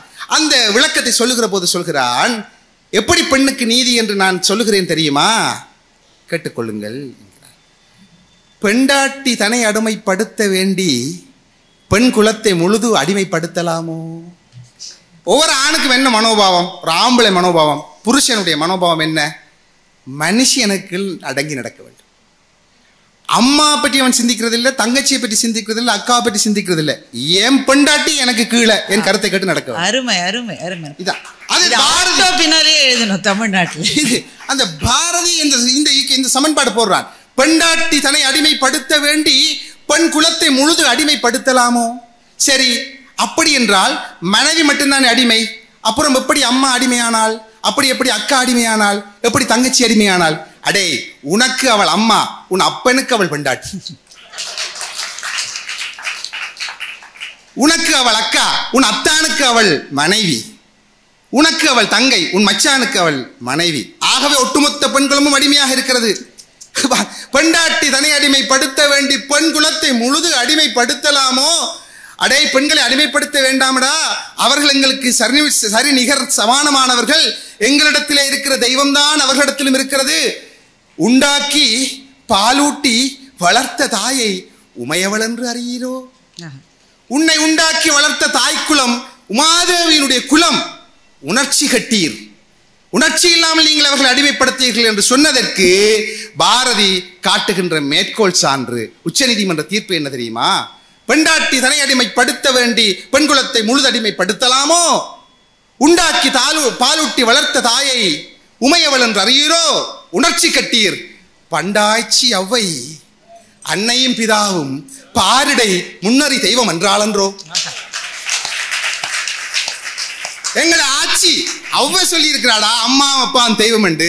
அப்பாவை கும்பிடுறத போல அம்மாவை கும்பிடு. இந்த ஒரு வார்த்தையோடு அக்கா இதற்கான ஒரு வியாக்கியானத்துடன் பேச்சை நிறைவு செய்கிறேன். இங்கேதான் வருகிறது அவ்வை ஏன் கொண்டாடப்பட்டால் பாரதியால். பெருமக்களே, பேராசிரியர் போன்ற பெருந்தகைகள் இருக்கிறார்கள், அண்ணன் ராஜா இருக்கிறார், பெரியவர்கள் இருக்கிறார்கள். எத்தனை நூல்கள் உலகத்தில் இருந்தாலும் ஔவையினுடைய நூலுக்கு இருக்கிற சிறப்பு என்ன தெரியுமா? சின்னவை பள்ளிக்கூடம் போவதற்கு முன்னால் பாலர் பாடசாலையிலும் அவளுடைய பாடலை சொல்லிக் கொடுக்கிறோம். அன்னையும் பிதாவும் முன்னறி தெய்வம். பள்ளிகளுக்கு போய் 4ஆம் வகுப்பு 5ஆம் வகுப்பிலும் பாடம் வைக்கிறோம். +2 +1 போன்ற இடைநிலை வகுப்புகளிலும் பாடம் வைக்கிறோம். பல்கலைக்கழகத்தில் ஆராய்ச்சி மாணவர்களுக்கும் பாடம் வைக்கிறோம். இந்த வளர்ச்சி, இந்த சின்ன பிள்ளைக்கு சொல்லிக் கொடுக்கிற ஒரே பாடத்தை நீங்கள் ஆராய்ச்சி செய்வதற்கு பயன்படுத்த மாட்டீர்கள். ஔவையிடம் அந்த திறமை இருக்கிறது. ஔவையிடம் அந்த திறமை. ஒரு மேம்போக்காக பார்த்தால் ஒரு பார்வை தெரியும். அன்னையும் பிதாவும் முன்னறி தெய்வம். அன்னையும் பிதாவும் முன்னறி தெய்வம் என்ன அர்த்தம்? அப்பா அம்மாவும் கடவுள். அந்த வயசுல தான் எங்களுக்கு போதும். ஆனால் அதுதான் அர்த்தமா? கொஞ்சம் வளர வளர வளர, இப்போ நான் பேசுவதற்கு முன் தேநீர் குடிக்க மாட்டேன் என்ற என்ன அர்த்தம்? பேசியதற்கு பிறகு குடிப்பேன் என்ற அர்த்தம். அன்னையும் பிதாவும் முன் அறி தெய்வம் என்றால் பின் அறி தெய்வம் வேறு யாரோ இருக்கிறார்கள். பின்னறி தெய்வம் வேறு யாரோ இருக்கிறார்கள். யார்? ஆசிரியர். யார்? கடவுள். அப்ப இந்த வளர்ச்சி வயசு ஏற ஏற ஏற வழங்கும். அதுல ஒரு பாவிச்சிருக்கிற வார்த்தையை பாருங்கள், அறி தெய்வம். அறி தெய்வம் என்றால் என்ன அர்த்தம்? இலக்கணத்திலே வினைத்தொகை. வினைத்தொகை என்றால் பாய் புலி. நான் இலங்கையிலிருந்து வந்து புலியை பற்றி பேசாவிட்டால் குறைவாக நினைப்பீர்கள். பாய் புலி. பாய் புலி என்றால் என்ன அர்த்தம்? பாய்ந்த புலி, பாய்கின்ற புலி, பாயும் புலி, 3 காலத்துக்கு செல்லும். அன்னையும் பிதாவும் முன் அறி தெய்வம் என்றால் முன் அறிந்த தெய்வம் அப்பாவும் அம்மாவும், இப்பொழுது அறிகின்ற தெய்வம் ஆசிரியர்கள். நான் இனி அறிய போகிற தெய்வம் சாட்சாத் பரபிரம்மம் என்கின்ற 3 காலத்துக்கும் விரியக்கூடிய ஆற்றல் ஔவையின் தமிழுக்கு இருக்கிறது. அதனால் தான் ஔவையை தனிப்பெரும் செல்வமாக பாரதி கருதினான். வாய்ப்புக்கு நன்றி. உங்களுக்கு தமிழக இலக்கிய உலகத்தின் வானத்தில் பாயும் புலி எங்கள் பிரசாந்த். எப்படி அது ஒரு சின்ன சின்ன படிகளிலே நம்ம ஏற்றி கொண்டு போவது போல போய் வானத்தின் உச்சியிலே ஏற்றிவிட்டார். முன் அறி தெய்வம். அப்பா அம்மாவை அறிந்து கொள்வதிலே கூட நமக்கு படிகள் இருக்கிறது. மிகச்சிறிய வயதில் நான் என்னுடைய தாயை பற்றி நினைத்தது எனக்கு சாப்பாடு கொடுப்பா, என்னை பார்த்துப்பா, என்னை காப்பாற்றுவா. என்னுடைய இளமை பருவத்தில் என்னுடைய தாயை பற்றி நான் நினைத்தது நான் என்ன செய்தாலும் தவறு கண்டுபிடிக்கிற ஒரு பெண் இவள்.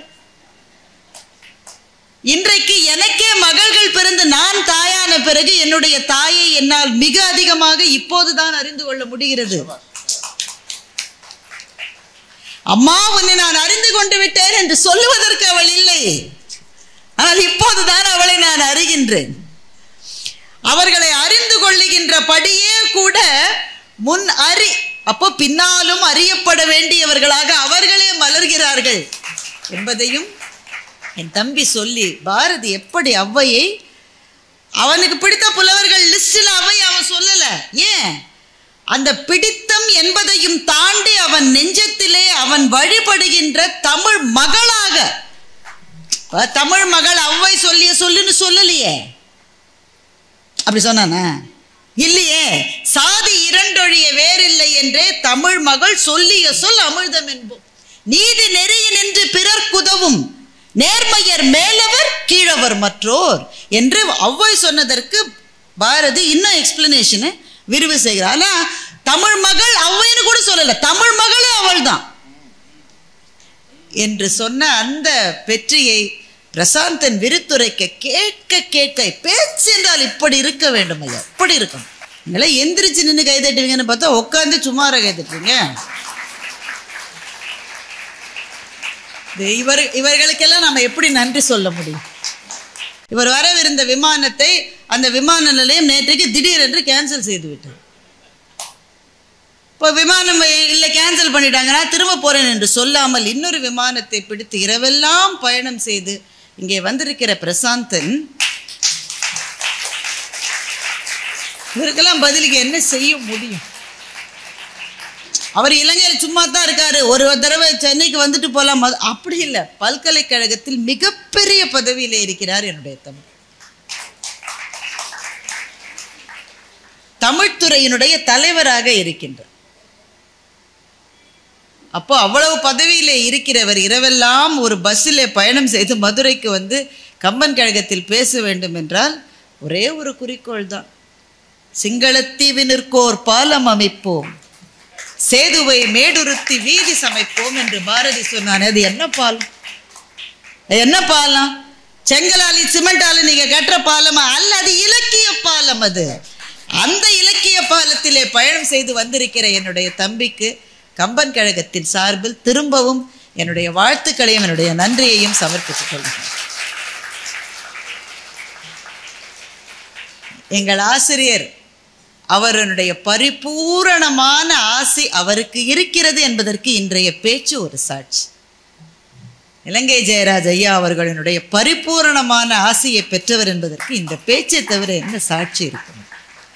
திரும்பவும் அவருக்கு நன்றி செலுத்தி நீங்க அப்பப்ப நல்லா கை தட்டணும். டீ எல்லாம் இருக்கு, சாப்பாடெல்லாம் இருக்கு, ஒரு கவலை இல்லை நமக்கு. மதுரைக்கு வந்தவர்களுக்கு பரிசு உங்களுடைய கைத்தட்டல் தான். அடுத்ததாக இந்த கம்பன் கழகத்தினுடைய மிக முக்கியமான நாம் போற்றுகிற பாராட்டுகிற வழிபடுகிற கம்பனை பாரதி எப்படி பார்த்தான் என்று சொல்லுவதற்கு இனிய நண்பர் சிவகுமார் அவர்களை உங்கள் சார்பில் அன்பு பாராட்டி அழைக்கின்றேன். மதுரை கம்பன் கழகத்தினுடைய தலைவர் உள்ளிட்ட ஏனைய அறிஞர் பெருமக்களே, இலக்கிய மேதைகளே, அன்பிற்குரிய அரங்க தலைவியார் அவர்களே, ஏனைய பேச்சாளர்களே, என்னுடைய இனிய நண்பர் எழுத்தாளர் பேச்சாளர் திரு மைப்பா நாராயணன் அவர்களே, ஏனைய பெருமக்களே, உங்கள் அனைவருக்கும் என்னுடைய பணிவான வணக்கங்களை தெரிவித்துக் கொள்கின்றேன். இலங்கையிலிருந்து வந்த ஒரு புலி இன்றைக்கு தென்பாண்டி சிங்கமாக சிலிர்த்தெழுந்ததை நாம் எல்லோரும் கேட்டு மகிழ்ந்தோம். இந்த கம்பன் விழாவில் பிரசாந்தன் அவர்கள் இலங்கையிலிருந்து வந்ததிலே ஒரு அழகான பொருத்தம் இருக்கிறது. அதை சொல்லித்தான் தொடங்க வேண்டும் என்று நினைக்கிறேன். நாம் கம்பனை கம்பநாடன் என்று ஒரு பெயரால் குறிப்பிடுவோம். அப்படி கம்பனுக்கு கம்பநாடன் என்று பெயர் கொடுத்த ஒரு புலவன் இலங்கையில் இருக்கிற அரசகேசரி என்கிற ஒரு தமிழ் புலவன் தான். கற்றார் பெரிதும் போற்றும் கம்பநாடன் உற்றாங்குரைத்தான் என்று அவன் காளிதாசனுடைய ரகுவம்சத்தை தமிழிலே மொழிபெயர்க்கிற பொழுது நம்முடைய கம்பனை கம்பநாடன் என்று சொல்லுகிறான். அந்த செய்தியை அவர் பார்த்தவுடன் எனக்கு நினைவுக்கு வந்தது. அருமை பெருமக்களே, ஒன்றை சொல்லிவிட்டு நான் தலைப்புக்குள்ளே செல்கிறேன். நாமெல்லாம் இன்றைக்கு போற்றுகிறோமே கம்பன், இளங்கோ, வள்ளுவன், ஔவை. இவர்களுக்கு இணையாக ஒரு புலவன் உண்டு. அந்த புலவன் யார், எப்படி இருப்பான், எதுவும் தெரியாது. நாம் இவர்களுக்கு இணையாக அந்த புலவனை கையெடுத்து வணங்க வேண்டும். அவன் யார் தெரியுமா? யாருக்கும் தெரியாது. ஆனால் அவன் இல்லை என்றால் நமக்கு ராமாயணம் கிடையாது, திருக்குறள் கிடையாது, இளங்கோவடிகள் வழங்கிய நூல்கள் கிடையாது, 10 எந்த 14 கணக்கு நூல்கள் எதுவும் கிடையாது. நாம் விழுந்து வணங்க வேண்டியவன் அவன். யார்? இந்த பெருமக்கள் எல்லாம் பனை ஓலையில் தானே பாட்டு எழுதினார்கள். அந்த பனை ஓலையினுடைய வாழ்நாள் அதிகபட்சம் ஒரு 100 ஆண்டு இருக்கும், அவ்வளவுதான். ஒரு அதிகபட்சம் 100 வருஷம் கழிச்சு அந்த கம்பன் எழுதிய ராமாயண மூல ஓலை இருக்கிறதே, அது அந்த பெட்டியை திறந்து பார்த்தால் பனை ஓலை அப்படியே பொடி பொடியா உதிர்ந்துரும். அந்த பனை ஓலையை எவனோ ஒரு புலவன் ஒவ்வொரு நூற்றாண்டிலும் யாரோ ஒருவன் தேடி போய் அதை படியெடுத்து அதற்கடுத்து அடுத்த நூற்றாண்டில் வந்த இன்னொரு புலவன் அந்த படி ஓலையை பார்த்து அவன் எழுதி, அதற்கு பிறகு இன்னொருவன் தேடி போய் அந்த படி ஓலையை பார்த்து அவன் எழுதி, இப்படி படிப்படியாக ஒவ்வொரு நூற்றாண்டிலும் முகம் தெரியாத ஒரு புலவன் எவனோ அந்த பணியை செய்ததனால்தான் இன்றைக்கு நாம் கம்பனையும் வள்ளுவனையும் ஔவையையும் கொண்டாடி கொண்டிருக்கிறோம். அவன் இல்லை என்றால் நமக்கு எப்படி கிடைத்திருக்கும்? மானசீகமாக நாம் அவர்களையும் சேர்த்து வணங்க வேண்டும். அன்சங் ஹீரோஸ் தான் பெரிய பணிகளில் எல்லாம் பின்னால் இருக்கிறார். அதுவும் பாரதியையும் கம்பனையும் ஒப்பிடுவதிலே ஒரு சிறப்பு இருக்கிறது. தமிழ் சமுதாயம் கம்பனை எந்த சிறப்பு பெயர் சொல்லி அழைத்ததோ, ஒரு நீண்ட இடைவெளிக்கு பிறகு அந்த சிறப்பு பெயரை தமிழ் சமுதாயம் கம்பனுக்கு பிறகு பாரதிக்கு தான் தந்தது. இடையில் எவ்வளவோ கவிஞர்கள் வந்திருக்கிறார்கள். ஆனால் கம்பனை கவி சக்கரவர்த்தி என்று சொன்ன இந்த சமுதாயம் ஒரு நீண்ட இடைவெளிக்கு பிறகு ஒருவனை பார்த்து கவி சக்கரவர்த்தி என்று கொண்டாடி இருக்கிறது என்றால் அந்த பெருமை பாரதிக்குத்தான் கிடைத்தது. அவன் காலத்திலேயே வாழ்ந்தவர், முத்தமிழ் கஷேத்திரஜர் என்று சேதுபதி மகாராஜாவாலேயே கொண்டாடப்பட்டவர். மதுர கவி பாஸ்கரதாஸ், அந்த காலத்தில் அவர் தான் சூப்பர் ஸ்டார். நாடக மேடைகளிலே நடிகராக, எழுத்தாளராக, பாடகராக, கவிஞராக இருந்தவர். அவர் தன்னுடைய தேசிய கவி ரத்னங்கள் என்கிற நூலில் எழுதுகிறார், பல்லவியாக வைக்கிறார், வடநாட்டுக்கு ஒரு கவி சக்கரவர்த்தி தாகூர், நம் தமிழ்நாட்டுக்கு ஒரு கவி சக்கரவர்த்தி பாரதி என்று அது ஆரம்பிக்கிறது. அடுத்ததாக அறிஞர் உலகமே அப்படித்தான் கம்பனுக்கு பிறகு பாரதியைத்தான் கவி சக்கரவர்த்தியாக நினைத்திருக்கிறது. 1935ஆம் ஆண்டுல பாண்டிச்சேரியிலிருந்து பாரதி கவிதா மண்டலம் அப்படின்னு ஒரு நூல் வெளியாகிறது. மாத இதழ், கவிதைக்கு மட்டுமே வெளியாகிற இதழ் அது. அதிலே பாரதியோடு நெருங்கி பழகிய ஒரு இளைஞர், சந்திரன் பேர், அவர் வெளிவராத ஒரு பாரதியின் பாடலை எழுதி இதை தமிழ்நாட்டின் கவி சக்கரவர்த்தி பாரதி இருந்த காலத்திலேயே வெளியிட வேண்டும் என்று நினைத்தேன், முடியவில்லை, இப்பொழுது வெளியிடுகிறேன் என்று எழுதினார்.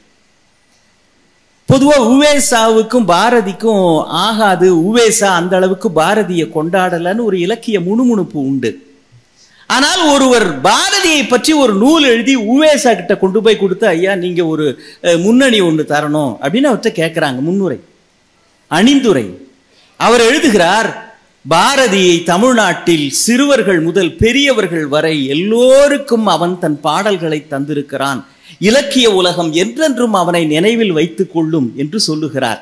அவர் முன்னுரை தந்தது சிறப்பு அல்ல, அந்த நூலுக்கு அவர் தந்ததுதான் சிறப்பு. காரணம், அந்த நூலின் பெயர் சுப்பிரமணிய பாரதியார் என்கிற கவி சக்கரவர்த்தியின் சரிதம் என்பது அந்த நூலின் பெயர். எல்லாரும் சொன்னாங்க, பாரதி கம்பனை கொண்டாடி இருக்கிறான், வள்ளுவனை கொண்டாடி இருக்கிறான், இளங்கோவை கொண்டாடி இருக்கிறான். இதுவே ஒரு பெரிய விஷயம். ஏன் தெரியுங்களா? தமிழ்நாட்டு புலவன்களுக்கு பொதுவா ஒரு குணம் உண்டு. பொதுவா இன்னொரு புலவன்னா புலவனே ஒத்துக்க மாட்டான். ஏதாவது ஒரு தப்பு கண்டுபிடிச்சு எகன மொகனையா ஏதாவது ஒண்ணு பேசி எந்த தப்புமே கண்டுபிடிக்கிறனா என்ன பெருசா எழுதிட்டான், எல்லாத்தையும் தமிழ்லயே எழுதி வச்சிருக்கிறான்பா. நீங்கள் பேச்சாளர்களை இதில் சேர்க்கவில்லையே. அப்படி ஒரு தலைப்பு கொடுத்தா நம்ம அதை வச்சு ஒரு கருத்தரங்கம் பண்ணலாம். ஏதாவது எங்க ஒரு மிகப்பெரிய நூல்ங்க, இறைவனை பற்றிய நூல் ஆரம்பிக்குது, அரங்கேற்றம் நடக்குது. அந்த புலவர் ஆரம்பிக்கிறாரு, திகட சக்கரம்னு ஆரம்பிக்கிறாரு. 10 புலவன் பாஞ்சு எழுதினாண்டா, வாடா வாடா சிக்கினாண்டா இன்னைக்கு ஒருத்தன் அப்படின்னு ஆரம்பிச்சுட்டான். கச்சியப்ப சிவாச்சாரியார் கந்த புராணம் ஆரம்பிக்கிறாரு, திகட சக்கரம்னு ஒத்து எழுந்தான். திகட சக்கரம் என்றால் என்ன இலக்கண விளக்கம்? ஐயா, திகழ் தசக்கரம் என்பதுதான் திகட சக்கரம்னு ஆகிய. திகழ் தசக்கரம் என்பது திகட சக்கரம் என்று ஆவதற்கு என்ன புணர்ச்சி விதி? இவர் ஏன் விதி உங்ககிட்ட வந்து மாட்டான்னு நினைச்சிருப்பார். இது இயல்பாக இருந்திருக்கு. அதனாலதான் நாங்க திருவள்ளுவனுக்கே இந்த கதி இருந்திருக்குதுங்க. அந்த திருக்குறளை அரங்கேற்றம் கூட செய்ய முடியாம எந்த புலவனும் ஒத்துக்காம அப்புறம் நம்ம அவ்வாட்டி கிட்ட வந்து அவங்க இந்த மதுரையில பொற்றாமரை குளத்துல வந்து ஒரு பெரிய பஞ்சாயத்து வச்சு அதுக்கு பிறகுதான் திருக்குறளுக்கே இந்த கதின்ற அளவுல தான் புலவனுங்க இருந்திருக்கிறானுங்க. ஆனால் தனக்கு முன்னால் இருந்த இந்த மொழிக்கு மிகப்பெரிய பங்களிப்பு ஆற்றிய புலவர்கள் எல்லாம் கொண்டாடப்பட வேண்டியவர்கள் என்கிற பாடத்தை சொல்லிக் கொடுத்த முதல் புலவன், புரட்சி புலவன் பாரதி தான். கம்பனை போல், வள்ளுவன் போல், இளங்கோவை போல் யாங்கனுமே கண்டதில்லை. எனக்கு அந்த வரியில ஒரு நெருடல் உண்டு, பாரதி தப்பு பண்ணிட்டானோன்னு. கம்பனை போல், வள்ளுவன் போல், இளங்கோவை போல். பாரதி லெவலுக்கு ஒரு வரியில ஒரே வார்த்தை திரும்ப திரும்ப திரும்ப போடலாமாங்க? கம்பனை போல், வள்ளுவன் போல், இளங்கோவை போல், வேற வார்த்தையே கிடைக்காதது போல். ஓ லெவலுக்கு போய் நீ ஒரு வரியில இவ்வளவு போல் போடுறிய, போலிகள் வேண்டுமானாலும் போடலாம், நீ போடலாமா? அதுதான் பாரதியோட முத்திரை. கம்பன், வள்ளுவன், இளங்கோவை போல் பூமி தனில் யாங்கனுமே பொருள் புரியுது இல்ல? எதுக்கு ஒவ்வொரு தடவையும் கம்பனை போல், வள்ளுவன் போல், இளங்கோவை? பாரதி பார்த்தா பிரமிச்சிட்டான். அடாடா, இந்த 3 பேர் மாதிரி வேற எங்கேயுமே இல்லைன்னா அட ஒத்த மாதிரி மத்த 2 பேர் இருக்கிறானேன்னு தோணிடும். அதனாலதான் பாரதி சொன்னான், டேய் கம்பன் படைப்போட தனித்தன்மை என்ன தெரியுமா? அது மாதிரி திருக்குறளும் இளங்கோவடிகள் தந்த சிலப்பதிகாரம் கிடையாது. சிலப்பதிகாரம் மாதிரி திருக்குறளும் கம்பனும் கூட அமையாது. கம்பனுடைய படைப்பின் தனித்தன்மை, அதிலே ஆன்மீகத்தை அவன் வெளிப்படையாக காட்டியது மாதிரி இளங்கோ காட்டவில்லை. இளங்கோ அரசியலை விளக்கியது மாதிரி கம்பன் காட்டவில்லை. பொட்டில் அடித்தால் போல் நேரடியாக வள்ளுவன் அறச்செய்திகளை சொன்னானே, அந்த மாதிரி தனித்தன்மையோடு கம்பனும் இளங்கோவும் கூட சொல்லவில்லை. அந்த அடிப்படையில் பார்த்தால் கம்பனை போல் வேறு எங்கும் இல்லை என்பது மட்டுமல்ல, அவன் படைப்பை போல் மற்ற 2 பேர்கள் கூட எழுதவில்லை. அந்த எக்ஸ்க்ளூசிவ்னஸ், யூனிக்னஸ், அதை உணர்த்துவதற்காகவே பாரதி அப்படி ஒரு வார்த்தையை வைக்கிறார். ஏங்க இந்த அளவுக்கு கம்பன் பேரில் பாரதிக்கு ஒரு ஈர்ப்பு? கல்வி சிறந்த தமிழ்நாடு, புகழ் கம்பன் பிறந்த தமிழ்நாடு.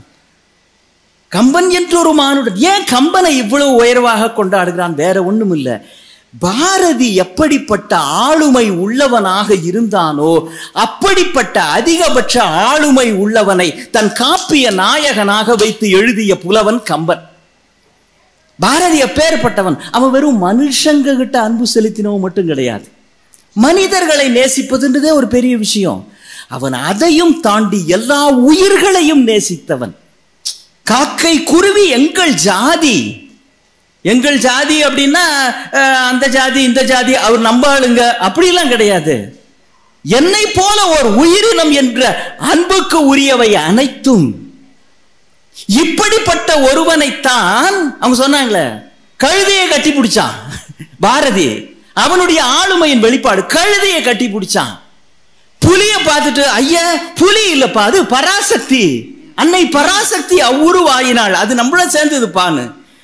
திருவனந்தபுரம் மிருக காட்சி சாலையில போய், அது என் ஃப்ரெண்டு, நான் சிங்கத்தை பார்த்து மற்ற உயிரினங்கள் எல்லாம் கூட தன்னை சார்ந்ததாக நினைக்கின்ற அந்த மனோபாவம் உள்ள ஒருவனை காப்பிய நாயகனாகவே வைத்து ஒரு கவிஞன் எழுதினான் என்றால் கம்பன். கழுகு ராமனுக்கு சித்தப்பா, குரங்கு அவனுக்கு கூட பிறந்தது, ஒரு கரடி அவன் நம்பாளுப்பா, நம்ம டீம்ல ஒருத்தன்.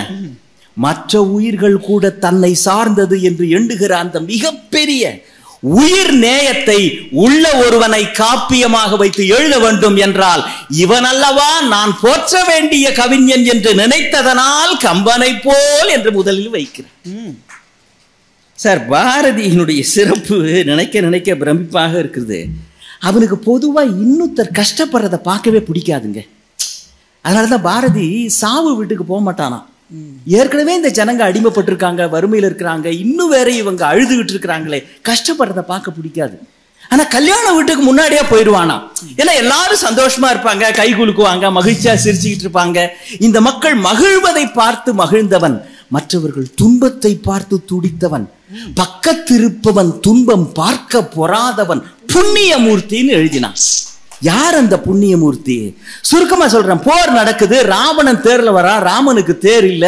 அப்ப இந்திரன் தன்னுடைய தேரை அனுப்புறான், ராவணன் அக்கிரமம் பண்றான். அவனுடைய தேரோட்டி இருக்கிறான, இந்திரனுடைய தேரோட்டி மாதலி, அவன் தான் தேரோட்டிட்டு இருக்கிறான்.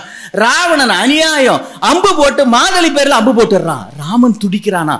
எப்படி துடிச்சான்னு கம்பன் எழுதினா, இளையவர் மேல் பாய்ந்த வேலினும் வெம்மை விளைந்த தம்பி இலக்குவன் மேல அம்பு பாஞ்சா எப்படி ராமன் துடிப்பானோ அது மாதிரி அப்ப அறிமுகமான ஒருவன் மேல் அம்பு பாய்ந்த பொழுது துடித்தான் அப்படின்னு. பாரதிக்கு சக்கர செட்டியார்னு ஒரு நண்பர், அவர் பட்டு கோட்டும் பட்டு குள்ளாவும் தைச்சு கொடுக்குறாரு. பாரதி அதை போட்டு எப்படி நல்லா இருக்கா நல்லா இருக்கா அப்படின்னு பார்த்துட்டு இருக்கிறான். அப்ப தெருவுல விறகு வண்டி நிறைய விறகு வச்சுட்டு ஒரு கஷ்டப்பட்டு ஒரு தொழிலாளி இழுத்துக்கிட்டு போறான். ஒரே ஒரு துண்டு தான் கட்டியிருக்கிறான், அதுவும் கிழிஞ்சிருக்கு. பாரதி பார்த்தான், இங்க வாப்பா அப்படின்னு அவனை கூப்பிட்டான். இந்த கோட்டை நீ போட்டுக்க அப்படின்னு கொடுத்துட்டு, அங்க பாரு அவனுக்கு எவ்வளவு நல்லா இருப்பா, அவனுக்கு எவ்வளவு நல்லா இருப்பா, பிரமாதமா இருக்குல்ல அப்படின்னா. சக்கர செட்டியார் நுண்டு போயிட்டாரு. என்ன பாரதி, உங்களுக்கு நான் தைச்சு கொடுத்தேன், நீங்க போய் அதை கழட்டி எவனோ ஒருத்தன் தெருவில் போறான் அவனுக்கு கொடுத்துருக்கீங்களே. பாரதி சொன்னா, செட்டியார் வாழ், எனக்கு தருவதற்கு நீங்கள் இருக்கிறீர்கள், என் வண்டி இழுக்கும் சகோதரனுக்கு தருவதற்கு என்னை விட்டால் வேறு யார் இருக்கிறார்கள்? அப்ப போற ஒருத்தன் சகோதரனாக நினைக்கின்ற பாரதியின் இந்த உள்ளம்தான் அப்பொழுது அறிமுகமான ஒரு தேரோட்டி பேரில் அம்பு பாய்ந்த பொழுது துடிக்கிற ராம காவியம் பாரதியை ஈர்க்கிறது. அடுத்தது ஆண் கற்பு. கம்பனுக்கு பிறகு வலியுறுத்திய ஒரு கவிஞன் இந்த மண்ணில் உண்டு என்றால் கற்பு நிலை என்று சொல்ல வந்தார். இருபாலருக்கும் அதை பொதுவில் வைப்போம்னு சொன்ன மகத்தான கவிஞன் பாரதி. எதெல்லாம் இவன் விரும்பினானோ, இந்த மண்ணில் நடக்க வேண்டும் நினைச்சானோ, அதெல்லாம் அவன் பாடினான் என்றால் அப்படியே ஆட்டோமேட்டிக்கா அந்த வேவ் லென்த் ஒர்க் அவுட் ஆகுது. பெண் கல்வி, பெண்கள் முன்னேற வேண்டும், படிக்க வேண்டும் விரும்பினான். பெருந்தடங்கன் பிறை நுதலார்க்கு எல்லாம் பொருந்து கல்வியும் செல்வமும். அவன் கனவு இவன் கனவு ரெண்டும் ஒன்னா இருக்கிறப்போ மகத்தான இரண்டு பேரும் கைகுலுக்கிக் கொள்ளுகின்ற காவிய தருணம் தான் பாரதியும் கம்பனும். ஒன்றை சொல்லி நிறைவு செய்கிறேன் தலைவர் அவர்களே. இந்த ஞானம்ன்றதுக்கான விளக்கம் இருக்குதே, இந்த விளக்கத்துக்கு உரிய வார்த்தையை பாரதி கம்பன்ல இருந்து எடுக்கிறான். எது ஞானம்? ராவணனுக்கும் ராமனுக்கும் போர் நடக்குது. இன்று போய் போர்க்க நாளை வான்னு சொல்லிடுறான். ராவணன் போறான். அவனுக்கு பெரிய ட்ரமாட்டிக் ஈவெண்டா ராவணனுக்கு எது இருந்தது தெரியுங்களா? இவன் யாரை கேவலமா நினைச்சானோ அவன் இவனோட போராடியது, அவன் இவனை நிராயுதபாணி ஆக்கியது, இன்று போய் நாளைக்கு வான்னு சொன்னது, அதெல்லாம் இல்ல. என்னடா அவன் என் பேர்ல அம்பு போடுறப்போ அவன் முகத்துல கோபமே இல்லையேடா அப்படின்னா என்ன அர்த்தம்? என்ன ஒரு எதிரின்ற கணக்கிலேயே வைக்கல. இப்ப எதிரணியில பட்டிமன்றம் வச்சுக்கல, எதிரணியில இருக்குன்னு பார்த்து சொல்லுங்க அப்புறம் அப்படின்னா அத ஒரு பொருட்டாவே நினைக்கல. ராவணன் நினைச்சு நொந்து போறான். அவன் என்ன ஒரு பொருட்டாவே நினைச்சிருந்தான்னா கொஞ்சமாவது கோபம் இருந்திருக்குடா. பிசினஸ் சீக்ரெட்லாம் ரொம்ப வெளியில சொல்லக்கூடாது.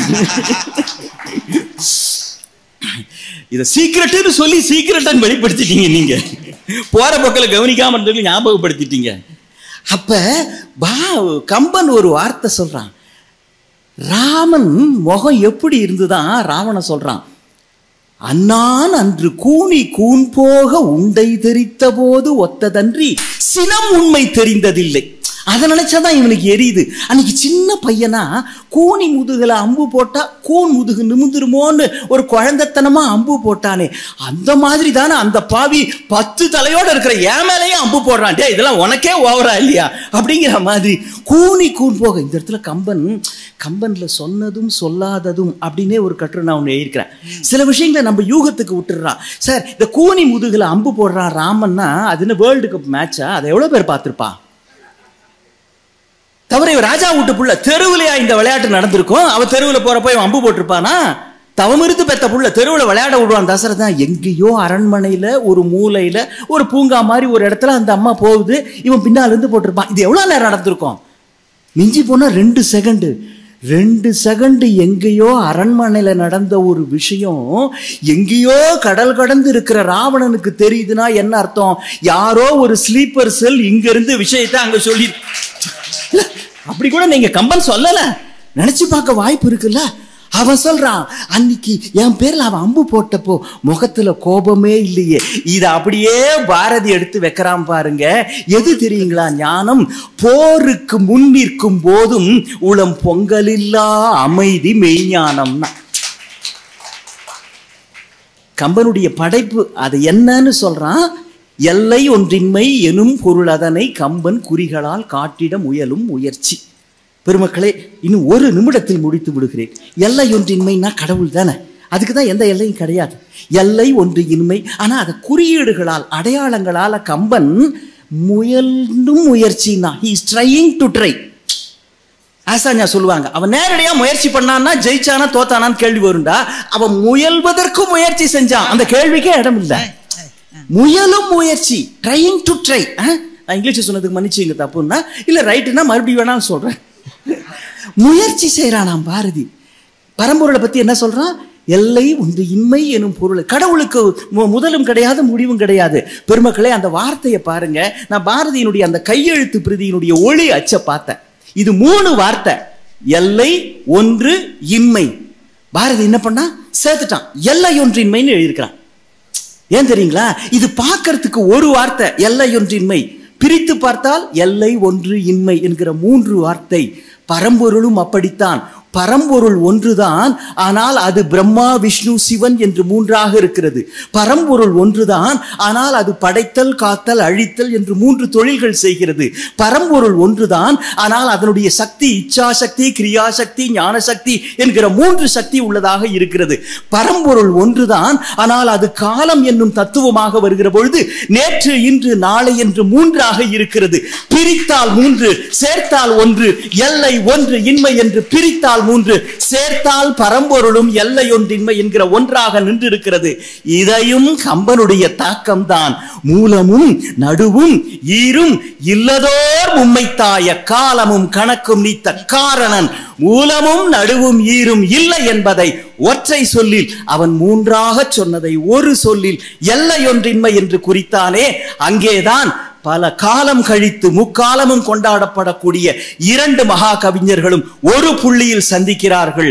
நன்றி கூறி நிறைவு செய்கிறேன். வணக்கம். நண்பர்களே, மிகச் சிறப்பான ஒரு உரை. கம்பனுக்கும் பாரதிக்கும் இருக்கிற பொருத்தத்தை பற்றி பேசுவது என்பது பல மணி நேரங்கள் செய்ய வேண்டிய ஒரு தொடர் சொற்பொழிவுக்கான பொருளை எப்படி பாரதி 3 சொற்களை ஒன்றாக சேர்த்து ஒரு சொல்லாக சுருக்கி சொன்னானோ, ஆனால் அதிலே அடர்த்தியும் நிறைவும் இருந்ததோ, அப்படி சிவகுமார் அவர்கள் ஒரு 15 நிமிடத்தில் இந்த 2 மாபெரும் கவிஞர்கள் சந்திக்கிற அந்த சந்திப்பை பற்றி சொல்லி இருக்கிறார். அந்த அவர் சொன்னதுல ரொம்ப எனக்கு கவர்ந்தது, கம்பனை போல் வள்ளுவன் போல் இளங்கோவை போல் என்பதிலே ஒரு சின்ன தவறு இருக்கிறதோன்னு எல்லாருக்குமே தோணும். ஏன்னா கால வரிசைப்படி வந்தால் வள்ளுவன் தான் முதல்ல வரணும், வள்ளுவன் தானே முதல்ல சொல்லணும், கால வரிசைப்படி நீ சொல்லணும். ஆனா நீ கம்பனை போல் என்று சொல்லிவிட்டு ஐயோ வள்ளுவரை விட்டுட்டோமே வள்ளுவனை கூப்பிட்டு கொண்டு வந்து அதற்கு பிறகு இளங்கோ என்று சொல்லுகிற போது கால வரிசையாவது ஒண்ணாதே, என் மனசுக்கு பக்கத்துல அவன்தான் இருக்கா என்பதை பாரதி சொல்ல எந்த இடத்திலும் தவறியதே இல்லை. சேரன் தம்பி சிலம்பை இசைத்ததும் தெய்வ வள்ளுவன் வான்மறை செய்ததும் எழுதுறான். எவ்வளவு எழுதுறான் பாருங்க. சேரன் தம்பி சிலம்பை இசைத்தானோ, தெய்வ வள்ளுவன் வான்மறை செய்தான். அப்ப கம்பனை பத்தி எவ்வளவு சொல்லியிருக்கணும். அப்படி வேகமா தேடி பார்த்தா கம்பன் என்றோர் மானுடன் வாழ்ந்ததும் அவ்வளவுதான் கிடைச்சது அப்ப அவனுக்கு. ஏன்னா மனதுக்கு மிக நெருக்கமானவர்களை பற்றி ரொம்ப புகழவே முடியாது. நம்மில் நாம் உபச்சாரங்கள் செய்வதில்லை என்று கம்பனே திருதராஷ்டிரனை வைத்து பேச வைக்கின்றார். ரொம்ப நெருக்கமானவர்களை ரொம்ப நம்ம வார்த்தைகளால சொல்ல முடியாது. கம்பன் என்று ஒரு மானுட தத்துவத்தை எனக்கு சொன்ன மகா பெரும் ஆசான் கம்பன் என்று முதலிடத்தை கம்பனுக்கு தான் பாரதி கொடுத்தான். அதுல எந்த விதமான குழப்பமுமே நமக்கு கிடையாது. ரொம்ப அழகாக சொன்னார். இந்த வரிசையிலே பாரதி வந்ததை சிவகுமார் சொன்னார். சிவகுமாருக்கு முன்னால் அதை கண்ணதாசன் சொல்லி இருக்கிறார். ஒரு பாடலை எழுதுகிறார் கண்ணதாசன். கம்பன் ஏமாந்தான் என்று ஆரம்பிக்கின்றார். கம்பன் தான் முதல்ல. அதுல கம்பன் கூட ஏமாறுற மாதிரி ஒரு பொண்ணு இருக்கா, அது அந்த கதை. ஆனா முதல்ல சொன்னது என்ன? கம்பன் ஏமாந்தான். அடுத்த லைன் எழுதுறார், வள்ளுவன் இளங்கோ பாரதி என்றொரு வரிசையை நான் கண்டேன். அப்ப பாரதி சொன்ன வரிசையிலே இருந்தது கம்பன், வள்ளுவன், இளங்கோ. கண்ணதாசன் சொன்ன வரிசையிலே இருந்தது கம்பன், வள்ளுவன், இளங்கோ, பாரதி. இந்த 4 பேரையும் சொன்னதனால் அந்த வரிசையில் அதற்கு அடுத்தாற் போல கண்ணதாசனை விட வைப்பதற்கு ஆள் இல்லை என்பதையும் சொல்லாமல் சொன்னவர் கண்ணதாசன். மிக சிறப்பாக அந்த ஒரு சித்தப்பா ராமனுக்கு யாருன்னா ஒரு பறவை, சகோதரன் யாருன்னா ஒரு குரங்கு. இதை பாரதியினுடைய காக்கை குருவி எங்கள் ஜாதியோடு அவர் பொருத்தி சொன்னதை நான் மிக மிக ரசித்தேன். மிக மிக நுட்பமான சிந்தனை அது. 1915ஆம் ஆண்டு இப்போ சென்னையில் எங்களுக்கு மிக்ஜாம் புயல் வந்த மாதிரி அப்போ பாண்டிச்சேரியிலே ஒரு மாபெரும் புயல் வந்தது. புயல் அடித்த அந்த இரவை பாரதி பதிவு செய்கின்றார். புயல் அடித்து ஓய்ந்த அடுத்த நாள் காலை பாண்டிச்சேரியினுடைய கடற்கரைக்கு போகின்றார். பறவைகள் செத்து மணத்திடலிலே விழுந்திருக்கின்றன. பறவைகள் செத்து விழுந்திருக்கின்றன. தன்னுடைய முண்டாசு துணியை அவிழ்த்து விரித்து அந்த இறந்த பறவைகளை எல்லாம் அதிலே போட்டு மூட்டையாக கட்டி மணலிலே ஒரு பெரும் குழியை பறித்து அந்த பறவைகளுக்கு கூட நல்லடக்கம் செய்தார் பாரதி என்று குறிப்பு இருக்கின்றது. பிழைத்த தென்னந்தோப்பு என்ற கவிதை அன்றைக்கு காலையில் பாரதியால் எழுதப்பட்ட கவிதை. போய் பார்க்கிறார், எல்லா மரமும் விழுந்திருக்கு, ஒரே ஒரு தென்னந்தோப்புல மட்டும் ஒரு மரம் கூட விழல. பாரதி அதை எழுதுகிறார். அந்த தென்னந்தோப்புக்கு சொந்தக்காரன் ரொம்ப ஏழை, ரொம்ப கஷ்டப்படுறவன். கடவுள் நல்லவேளை அவனை காப்பாத்திட்டாரு. வறியவன் உடைமை அதை வாயு பொடிக்கவில்லை என்று பாரதி பிழைத்த தென்னந்தோப்பிலே எழுதுகின்றார். அப்போ மற்றவர்களுக்காக, அது மனிதனாகத்தான் இருக்கணும் இல்லை, எந்த ஜீவராசிக்குமான இடத்தை தன் நெஞ்சத்திலே கொடுக்கிற அந்த பெற்றியை பாரதி கம்பனிடமிருந்து பெற்றான் என்று சொன்ன அவரை இந்த மன்றம் வாழ்த்துகிறது. அவருக்கு மனமார்ந்த பாராட்டுக்கள். நிறைவு பேச்சாளராக நவீன இலக்கியத்தில் பாரதி என்று பேசுவதற்கு பேராசிரியர் மானசீகன் அவர்களை அன்பு பாராட்டி அழைக்கிறேன். கற்றைவார் சடையார் நெற்றி கண்ணினை திறந்து காட்ட பற்றுவான் இன்னுமஞ்சான் நும்பரார் பதிபோலாக முற்று நீர் கண்ணானாலும் மொழிந்தனும் பாடல் குற்றம் குற்றமே என்றான் தன்பாலாகிய குற்றம் தேரான் என்று நெற்றிக்கண்ணோடு நின்ற சிவனுக்கு முன்பாகவே போராட்டக் கொடியை ஏந்தி நின்ற மதுரைக்காரர்களுக்கு என் வணக்கம். இந்த அற்புதமான கிளம்பி சண்டைக்கு வந்துடுவீங்கன்றாரு. இந்த அற்புதமான சொல்லரங்க நிகழ்வினை நேர்த்தியோடு முன்னடத்தி செல்லுகிற தமிழ்நாட்டு பட்டிமன்ற ஆளுமைகளில் முன்வரிசையில் நிற்கிற மரியாதைக்குரிய பாரதி பாஸ்கர் அவர்களுக்கு என் நெஞ்சார்ந்த வணக்கங்கள். இந்த சொல்லரங்கம் தொடங்குவதற்கு முன்னால் மழை பொழிந்தது போல ஒரு அற்புதமான உரையினை அக்கா விசாலாட்சி அவர்கள் ஆற்றினார். ஆரஞ்சு அலர்ட் கூட தேவைப்படாத மதுரைக்கு அவர் பேசினால் ரெட் அலர்ட் தேவைப்படும் என்கிற அளவிற்கு அந்த உரை அமைந்திருந்தது. அவர்களுக்கும் திரை நட்சத்திரமாகவும் உரை நட்சத்திரமாகவும் ஒரு சேர விளங்குகிற மதுரை நட்சத்திரம் மரியாதைக்குரிய ஐயா பட்டிமன்றம் ராஜா உள்ளிட்ட பெருமக்கள் அனைவருக்கும் என்னுடைய அன்பான வணக்கங்களை சமர்ப்பித்துக் கொள்கிறேன். நம்முடைய தலைவர் அவர்கள் தொடங்குகிற போது ஒரு அற்புதமான செய்தியினை தன்னுடைய தலைமையுரையிலே கூறினார்கள். பாரதியை மகாகவி என்று அவர் வாழ்ந்த காலகட்டத்திலும் அவர் வாழ்ந்து சில காலகட்டத்திற்கு பிறகும் பலர் ஏற்கவே இல்லை. மணிக்கொடி இதழில் ஒரு மிகப்பெரிய விவாதமே இது குறித்து நடைபெற்றது. யாமறிந்த புலவரிலே வள்ளுவன் போல் கம்பனை போல் இளங்கோவை போல் பூமிதனில் யாங்கனுமே பிறந்ததில்லை, உண்மை வெறும் புகழ்ச்சி இல்லை என்று சொன்னவன் பாரதி. ஆனால் வள்ளுவனை பாரதியை இளங்கோவை மட்டுமே பாரதி பின்பற்றி இருந்தால் அவன் வாழ்ந்த காலகட்டத்தில் அங்கிருந்த மனிதர்களால் உடனடியாக மகாகவி என்று ஒப்புக்கொள்ளப்பட்டிருப்பான். என பாரதி தன்னை குறித்து சொல்லுகிற ஒரு பிரகடனம் உண்டு, அது ரொம்ப முக்கியமானது. தன் கவிதைகள் குறித்து ஒரு கவிஞனுடைய பிரகடனம், பிறருடைய விமர்சனம் என்பது வேறு, ஒரு கவிதை குறித்த அந்த கவிஞனின் பிரகடனம் என்னவாக இருக்கிறது என்று பார்க்கிற போது சொல் புதிது, சுவை புதிது, பொருள் புதிது, சோதி மிகு நவகவிதை என்று எழுதுகிறான். நீங்க ஒரு நீண்ட மரபின் தொடர்ச்சியாக வரக்கூடிய பாரதி ஒரு புதிய மரபை உருவாக்குகிறான்.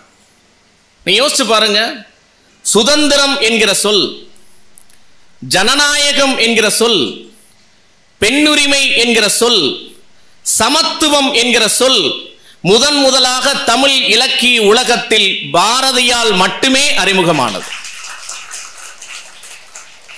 ஒரு எளிமையான விஷயத்தை எடுத்துக்கொண்டு ஆராய்ச்சி பண்ணலாம். தமிழ் என்பது பக்தியின் மொழி. நீங்க உலகத்தில் ஒவ்வொரு மொழி குறித்து சொல்லுகிற போதும் தூதின் மொழி பிரெஞ்சு, தத்துவத்தின் மொழி கிரேக்கம், வரலாற்றின் மொழி ஜெர்மன் என்று சொல்லுகிற ஆய்வாளர்கள் பக்தியின் மொழி தமிழ் என்று சொல்கிறார்கள். அது நமக்கு பெருமைதான். ஆனால் கொஞ்சம் யோசித்து பாருங்கள், நவீன கவிதைகளில், நவீன கதைகளில், நவீன சிறுகதைகளில் கடவுளுக்குரிய இடம் என்னவாக இருக்கிறது? கடவுள் வருகிறார், என்னவாக வருகிறார்? இந்த மாற்றத்தை எது ஏற்படுத்தியது? இந்த கேள்விக்குள் பயணித்தால் நாம் பாரதியை புரிந்து கொள்ள முடியும். நீங்க கோயிலுக்குள் போகிற போது கடவுளின் பிரம்மாண்டத்தை பற்றி மட்டுமா பாடுகிறோம்? கடவுளும் கந்தசாமி பிள்ளைன்னு புதுமை பித்தன் ஒரு கதை எழுதினார். அந்த கதையிலும் கடவுள் தான் வருகிறார். அந்த கடவுள் பச்சைமா மலைபோல் மேனி, பவளவாய் கமல செங்கன், அச்சுதா அமரர் ஏரே ஆயிரதம் கொழுந்தே என்னும் இச்சுவை தவிர யான் போய் இந்திர லோகமாலும் அச்சுவை பெருணும் வேண்டேன் அரங்கமா நகருளானே என்கிற ஒரு ஆச்சரியப்படத்தக்க கடவுளா? இல்லை, பால் நினைந்தூட்டும் தாயினும் சால பறிந்து நீ பாவியேனுடைய ஊனினை உருக்கி உள்ளலி பெருக்கி உவப்பிலா ஆனந்தமாகிய தேனினை சொரிந்து புறம் திரிந்த செல்வமே சிவபெருமானே யானுனை தொடர்ந்து சிக்கன பிடித்தேன் என்று சொல்லக்கூடிய கடவுளான்னு பாத்தீங்கன்னா ரொம்ப சாதாரணமான இடத்தில் வருகிறார். நீங்க ஒரு பெரிய மரபு மாற்றத்தை பாரதி செய்கிறான். நீங்க கோவிலுக்குள் மனிதர்கள் போகிற போது, கடவுளை வழிபடுகிற போது பக்தி மட்டும் பிரதானமா? மனிதர்களின் பாடுகளும் கோவில்களில் பேசப்படுகிறது. பக்தி இலக்கியத்திலே சத்புத்திர மார்க்கம், தாச மார்க்கம், சகமார்க்கம், சன்மார்க்கம் என்று இறைவனை தந்தையாக, இறைவனை எஜமானனாக, இறைவனை தோழனாக, இறைவனை குருவாக பார்க்கக்கூடிய 4 மரபை சைவம் முன்மொழிகிறது. ஆனால் நீங்கள் பாரதி அதில் ஒரு பெரிய மாற்றத்தை ஏற்படுத்துகிறான். கடவுளிடம் மனிதன் பேசுகிற போது கூட தன் பாடுகளோடு பேசுகிறான். மு மேத்தாவுடைய ஒரு கவிதை உண்டு. கோயில்ல போய் ஒருத்தன் கும்பிட்டுட்டு இருக்கான். கடவுள்கிட்ட கேட்கிறான், பரமா என் மனதில் பள்ளிகொள் என்று பக்தன் கேட்டான். பரமன் உடனே பறந்தான். எங்கே தெரியுமா? பக்தனின் செருப்புகள் கிடந்த வாசல் படி நோக்கி. ஏனென்றால் பக்தன் தன் மனதை அங்கேதானே விட்டு வந்திருக்கிறான். நீ யோசிச்சு பாருங்க, கடவுளை பற்றி பேசுகிற போது நாம் எந்த பக்தனும், எல்லா மனிதர்களும், உயர்ந்த பக்தனும் கூட கோவிலுக்கு போவதும் கடவுளை வணங்குவதும் மோட்சத்திற்காக மட்டுமல்ல, அன்றாட பாடுகளுக்காகத்தான். இதை முதலாக பக்தியில் பேசிய கவிஞன் பாரதி தான். நீ கடவுள்கிட்ட பேசுற போது வீடு கேட்பானா ஒரு ஆளு? காணி நிலம் வேண்டும் பராசக்தி, தூணில் அழகியதாய் துய்ய நிறத்தனவாய் நன் மாடங்கள் வேண்டும், 10-12 தென்னை மரம் வேணும், முத்து சுடரளி போல் நிலாவொளி முந்தி தர வேணும், பாட்டு கலந்திடவே அங்கே ஒரு பத்தினி பெண் வேண்டும், எங்கள் கூட்டு களியினிலே கவிதைகள் கொண்டு தர வேணும், அந்த காட்டு வெளியினிலே அம்மா நின்றன் காவலுற வேண்டும். எனக்கு வீடு கட்டி கொடு. எந்த ஏக்கர்ல எவ்வளவு நிலத்தில் வீடு என்று கேட்கிறான். 10-12 தென்னை மரம் வேணுங்கிறான். கூடவே பாடத் தெரிந்த ஒரு பெண் வேண்டும் என்று சொல்கிறான். என்றால் இன்றைக்கு இருக்கக்கூடிய ஒரு நவீன பாதைக்கு வழிபோட்டவனாக பாரதி தான் இருக்கிறான். நீ கடவுளை அவன் எப்படி பார்க்கிறான்? கண்ணன் பாட்டில் முழுமையாக அக்கா அவர்கள் அற்புதமாக பேசினார்கள். 4 மரபை தாண்டி கடவுளை தோழனாக, குருவாக பார்ப்பதெல்லாம் இருக்கட்டும், கடவுளை அடிமையாக பார்க்கக்கூடிய ஒரு புதிய பார்வையை, ஒரு நவீன பார்வையை உருவாக்கியவனாக பாரதி இருக்கிறான். என்றால் அவன் வழியில் தான் பின்னால் வந்தவர்கள் பயணித்தார்கள். நீங்க கடவுளும் கந்தசாமி பிள்ளையும் புதுமை பித்தன் எழுதிய கதையை எத்தனை பேர் வாசித்திருக்கிறீர்கள் என்று தெரியவில்லை. நிச்சயமாக அவசியம் வாசிக்க வேண்டிய ஒரு கதை. இதுலையும் கடவுள் வருகிறார். இந்த கடவுள் தலையிலே பிறை வைத்த கூணலிலம் பிறை முடித்த கடவுளாக வரவில்லை, சாதாரணமான ஒரு நபராக வருகிறார். திருவல்லிக்கேணிக்கு வழி என்னன்னு கேட்கிற ஆளாக வருகிறார். எங்க எப்படி போறது திருவல்லிக்கேணிக்கு? கந்தசாமி பிள்ளையிடம் அவர் உரையாடுகிற உரையாடல்கள் எல்லாம் மிக சாதாரணமான உரையாடல்களாக இருக்கிறது. சுகாதாரம் குறித்து கடவுளுக்கு கந்தசாமி பிள்ளை அறிவுரை சொல்கிறார். வீட்டுக்கு கூட்டு போறாரு, அது ரொம்ப பயங்கரமான இடம். வீட்டுக்கு கடவுளை கூட்டு போய் தன் பையனை காட்டுவார், தன் பொண்ணை காட்டுவார். இதுதான் என் மகள். சிவபெருமான் அப்படி கொஞ்ச நேரம் உற்று பார்ப்பார். பார்த்த உடனே கந்தசாமி பிள்ளை சொல்லுவார், ரொம்ப உத்து பார்க்காத, ஒன்னே ஒரு புள்ள கருவேப்பிலை கொத்து மாதிரி வச்சிருக்கேன். நீங்க பெரிய புராணத்தில் இருக்கக்கூடிய வரலாற்றில் பிள்ளைக்கறி சமைத்த வரலாற்றை போகிற போக்கில் புதுமை பித்தன் கிண்டல் செய்கிறார் என்றால் அதற்கான ஒரு பாதையை போட்ட ஒரு கவிஞராக பாரதி தான் இருக்கிறார். நீங்கள் இன்னொன்று யோசித்து பாருங்கள். தொன்மத்தை தொன்மமாக மட்டுமே பார்த்து வணங்கி வந்த மரபில் தொன்மத்தில் மாற்றத்தை உண்டாக்கிய முதல் கவிஞன் மகாகவி பாரதி தான். நீங்க பாஞ்சாலி சபதம் என்கிற ஒரு காவியம் அதுவரை தமிழனுடைய இருக்கக்கூடிய தொன்மத்தை வணங்குகிற ஒரு மரபிலிருந்து மாற்றி ஒரு புதிய பார்வையோடு கட்டமைத்த ஒரு முக்கியமான கவிஞனாக பாரதி தான் இருக்கிறார். நீங்க ஒன்று வேணாம், பாஞ்சாலியை துச்சாதனன் இழுத்து வருகிறான். அப்படி இழுத்து வருகிற போது மகாபாரதத்தில் இப்படிப்பட்ட கேள்விகள் இருந்ததா என்பது தெரியவில்லை. ஆனால் பாரதி மக்களின் குரலை பேசுகிறான். வீரமில்லா நாய்கள் விளங்காம் இளவரசன் தன்னை அடித்து தராதலத்தில் போக்காமல் பெண்ணை அவள் அந்தப்புறத்தில் சேர்க்காமல் நெட்டை மரங்களென நின்றிருந்தார், பெட்டை புலம்பல் பிறர்க்கு துணையாமோ என்று கேட்கிறான். பாஞ்சாலி கேட்கிற கேள்வியே ரொம்ப நுட்பமானது இல்ல. போய் அவளை இழுத்துட்டு வருகிற போது கேட்கிறான், முதலில் தருமன் தன்னை தோற்ற பின் என்னை தோற்றானா, பிறகு என்னை தோற்ற பின் தன்னை தோற்றானா, நாயகன் தாம் தன்னை இழந்த பின் என்னை நல்கும் உரிமை அவருக்கு இல்லை, அவர் சூதிலே விலைப்பட்டவர் புவி தாங்கும் துருபதன் கண்ணினான். எவ்வளவு புதிய பார்வை இது! ஏண்டா அவன் முதல்ல தன்னை தோத்துட்டான், தன்னை இழந்தவன் அடிமை, அடிமைக்கு மனைவி என்கிற உரிமை கிடையாது. இப்ப நான் 5 பேரோட மனைவி இல்ல, துருபதனுடைய மகள் என்று சொல்லாமல் அதை கன்னி என்கிற ஒரு புதிய வார்த்தையால் சொல்லக்கூடிய ஒரு புதிய கோணத்தின் பார்வை என்பது பாரதிக்கு மட்டுமே வாய்த்திருந்தது. நீங்க இன்றைக்கு ஜெயமோகன் இந்த வழியில் ஏராளமான மனிதர்கள் நிறைய எழுதியிருக்கிறார்கள். பர்வா என்று பருவம் என்கிற ஒரு அற்புதமான பைரப்பா எழுதிய ஒரு நாவல் மகாபாரதத்தினுடைய மறு ஆக்கம். தமிழில் இது போன்ற ஏற்கனவே இருக்கக்கூடிய தொன்மங்களை மீள் வாசிப்பு செய்யக்கூடிய பார்வை பாரதி தொடங்கி வைத்தான் என்றால் அது இன்றைக்கு வேறு வகையாக போய் உச்சம் பெற்றிருக்கிறது. எழுத்தாளர் ஜெயமோகன் அவர்கள் வெண்முரசு என்று மகாபாரத காவியத்தை மறு ஆக்கம் செய்து கிட்டத்தட்ட 20,000 பக்கங்களுக்கு மேல் ஒரு நீள் நாவலை எழுதியிருக்கிறார். அதுல ஒரு காட்சி உண்டு. நீங்கள் யோசித்து பாருங்கள். பக்தியை பற்றி பேசுகிற போது கூட மிகை கற்பனையை தாண்டி இன்றைக்கு இருக்கக்கூடிய சமூக பார்வையின்படி அதை புரிந்து கொள்ள வைக்கிற யதார்த்தவாதம் பாரதியிடமிருந்துதான் தொடங்கியது. அதைத்தான் அவன் பாஞ்சாலி சபதத்தில் தொடங்கி வைத்தான். ஜெயமோகன் அது வேறொரு பரிணாமத்தை காட்டுகிறார்.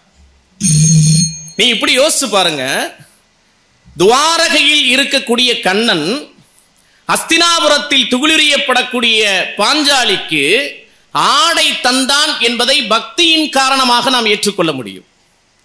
ஆனால் அந்த பார்வையை ஒரு தர்க்கபூர்வமாக அணுகுகிற போது, அறிவியல் பூர்வமாக அணுகுகிற போது, அங்கே இருக்கிற கண்ணன் இங்கே இருக்கிற பாஞ்சாலிக்கு எப்படி துகில் வழங்கினான் என்கிற ஒரு கேள்வி எழக்கூடும்.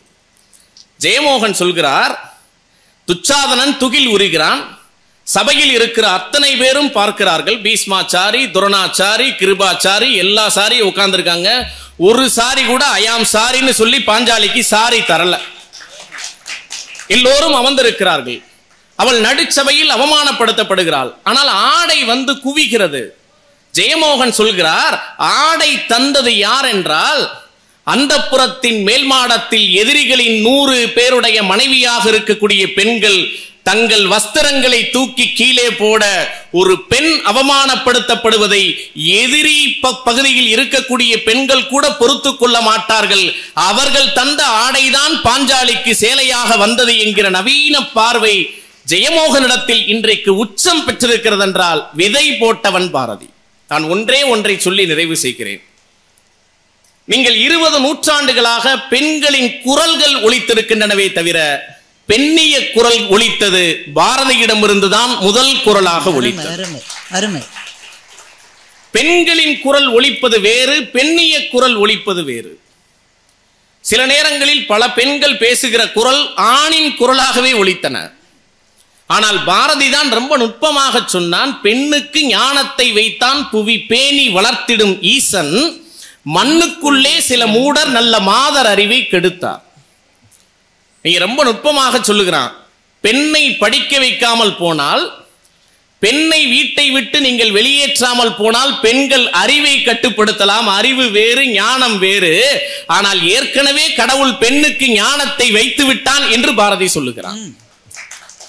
கற்பு நிலை என்று சொல்ல வந்தால் அது இரு கட்சிக்கும் பொதுவில் வைப்போம். ரொம்ப பயங்கரமான கேள்வி ஒன்று உண்டு. பொதுவாக பெண்கள் கெட்டு போனவர்கள் என்று சொல்லுகிற போது பாரதி எதிர்கேள்வி கேட்கிறான், ஒரு பெண் கெட்டு போனால் அந்த ஊரில் ஒரு ஆணும் கெட்டு போயிருப்பான் அல்லவா? ஆணெல்லாம் கற்பை விட்டு தவறு செய்தால் அப்போது பெண்மையும் கற்பழிந்திடாதோ, நாணற்ற வார்த்தை என்றோ வீட்டை சுட்டால் நலமான கூரையும் தான் எரிந்திடாதோ. ஒன்று நீங்கள் தெரிந்து கொள்ள வேண்டும், பெண்ணிய அலை என்பது 60களில் தொடங்கியது. இரண்டாவது பெண்ணிய அலை 80களில் உச்சம் பெற்றது. மூன்றாவது பெண்ணிய அலை 90களுக்கு பிறகு உருவானது.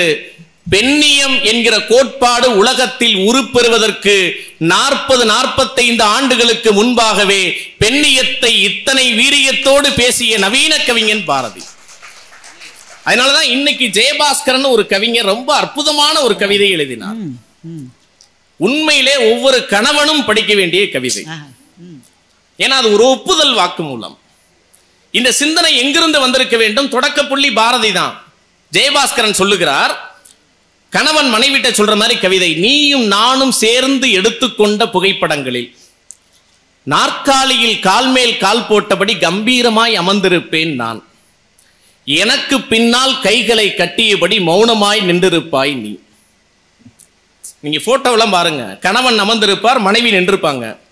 உன் இனத்து பத்தினிகளின் பெயரை சொல்லி உன்னை பயமூட்டுவேன் நான், என் இனத்து அயோக்கியர்கள் பட்டியல் தெரிந்திருந்தும் அமைதியாயிருப்பாய் நீ. நான் உனக்கு இருப்பதை நீ அடையாளங்கள் அணிந்து பறைசாற்றியாக வேண்டும். மெட்டி, தாலி, குங்கும, நடுவகிட்டுல குங்குமம். ஆனால் நான் உனக்கு, நீ எனக்கு இருப்பதை யாராவது எப்போதாவது கேட்டால் மட்டுமே சொல்லுவேன் நான். சில பேர் அப்பையும் சொல்ல மாட்டான், கல்யாணம் ஆயிடுச்சான்னா எப்படி தெரியுதும்பா. கடைசியா முடிக்கிறாரு, நான் இறந்தால் என் நினைவுகளோடு வாழ வைக்கிறார்கள் உன்னை, நீ இறந்தால் உன் தங்கையோடு வாழ வைக்கிறார்கள் என்னை. இந்த கவிதை மட்டும் முக்கியம் இல்லைங்க. இந்த கவிதையின் முதல் வரியில் சொன்னாரே, நாற்காலியில் நான் கால் மேல் கால் போட்டபடி கம்பீரமாய் அமர்ந்திருப்பேன் நான், எனக்கு பின்னால் கைகளை கட்டியபடி மௌனமாய் நின்றிருப்பாய் நீ. இது நம் எல்லா வீடுகளிலும் இருக்கும். தாத்தா அமர்ந்திருப்பார், பாட்டி நின்றிருப்பார், பெரியப்பா அமர்ந்திருப்பார், பெரியம்மா நின்றிருப்பார், சித்தப்பா அமர்ந்திருப்பார், சித்தி நின்றிருப்பார். ஆனால் எட்டயபுரத்தில் செல்லம்மா பாரதியை உட்கார வைத்து நின்ற பாரதி தான் பெண்ணை பேசிய கவிஞன் அல்ல, பெண்ணியம் பேசிய கவிஞன். நவீன சிந்தனையினுடைய தொடக்கம் பாரதியால் தான்.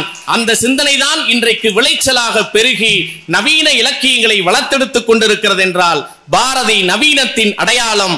மரபின் தொடர்ச்சி என்பது அவனுக்கு கிடைத்த சிறு தகுதி. நவீனத்தின் முதல் புள்ளி என்பதுதான் அவனுடைய மிக முக்கியமான அடையாளம் என்று சொல்லி அற்புதமாக கேட்டு ரசித்த கம்பன் கழகத்திற்கு நெஞ்சார்ந்த நன்றிகள். நன்றி, வணக்கம். அன்புடைய பெரியோர்களே, அனைவருக்கும் வணக்கம்.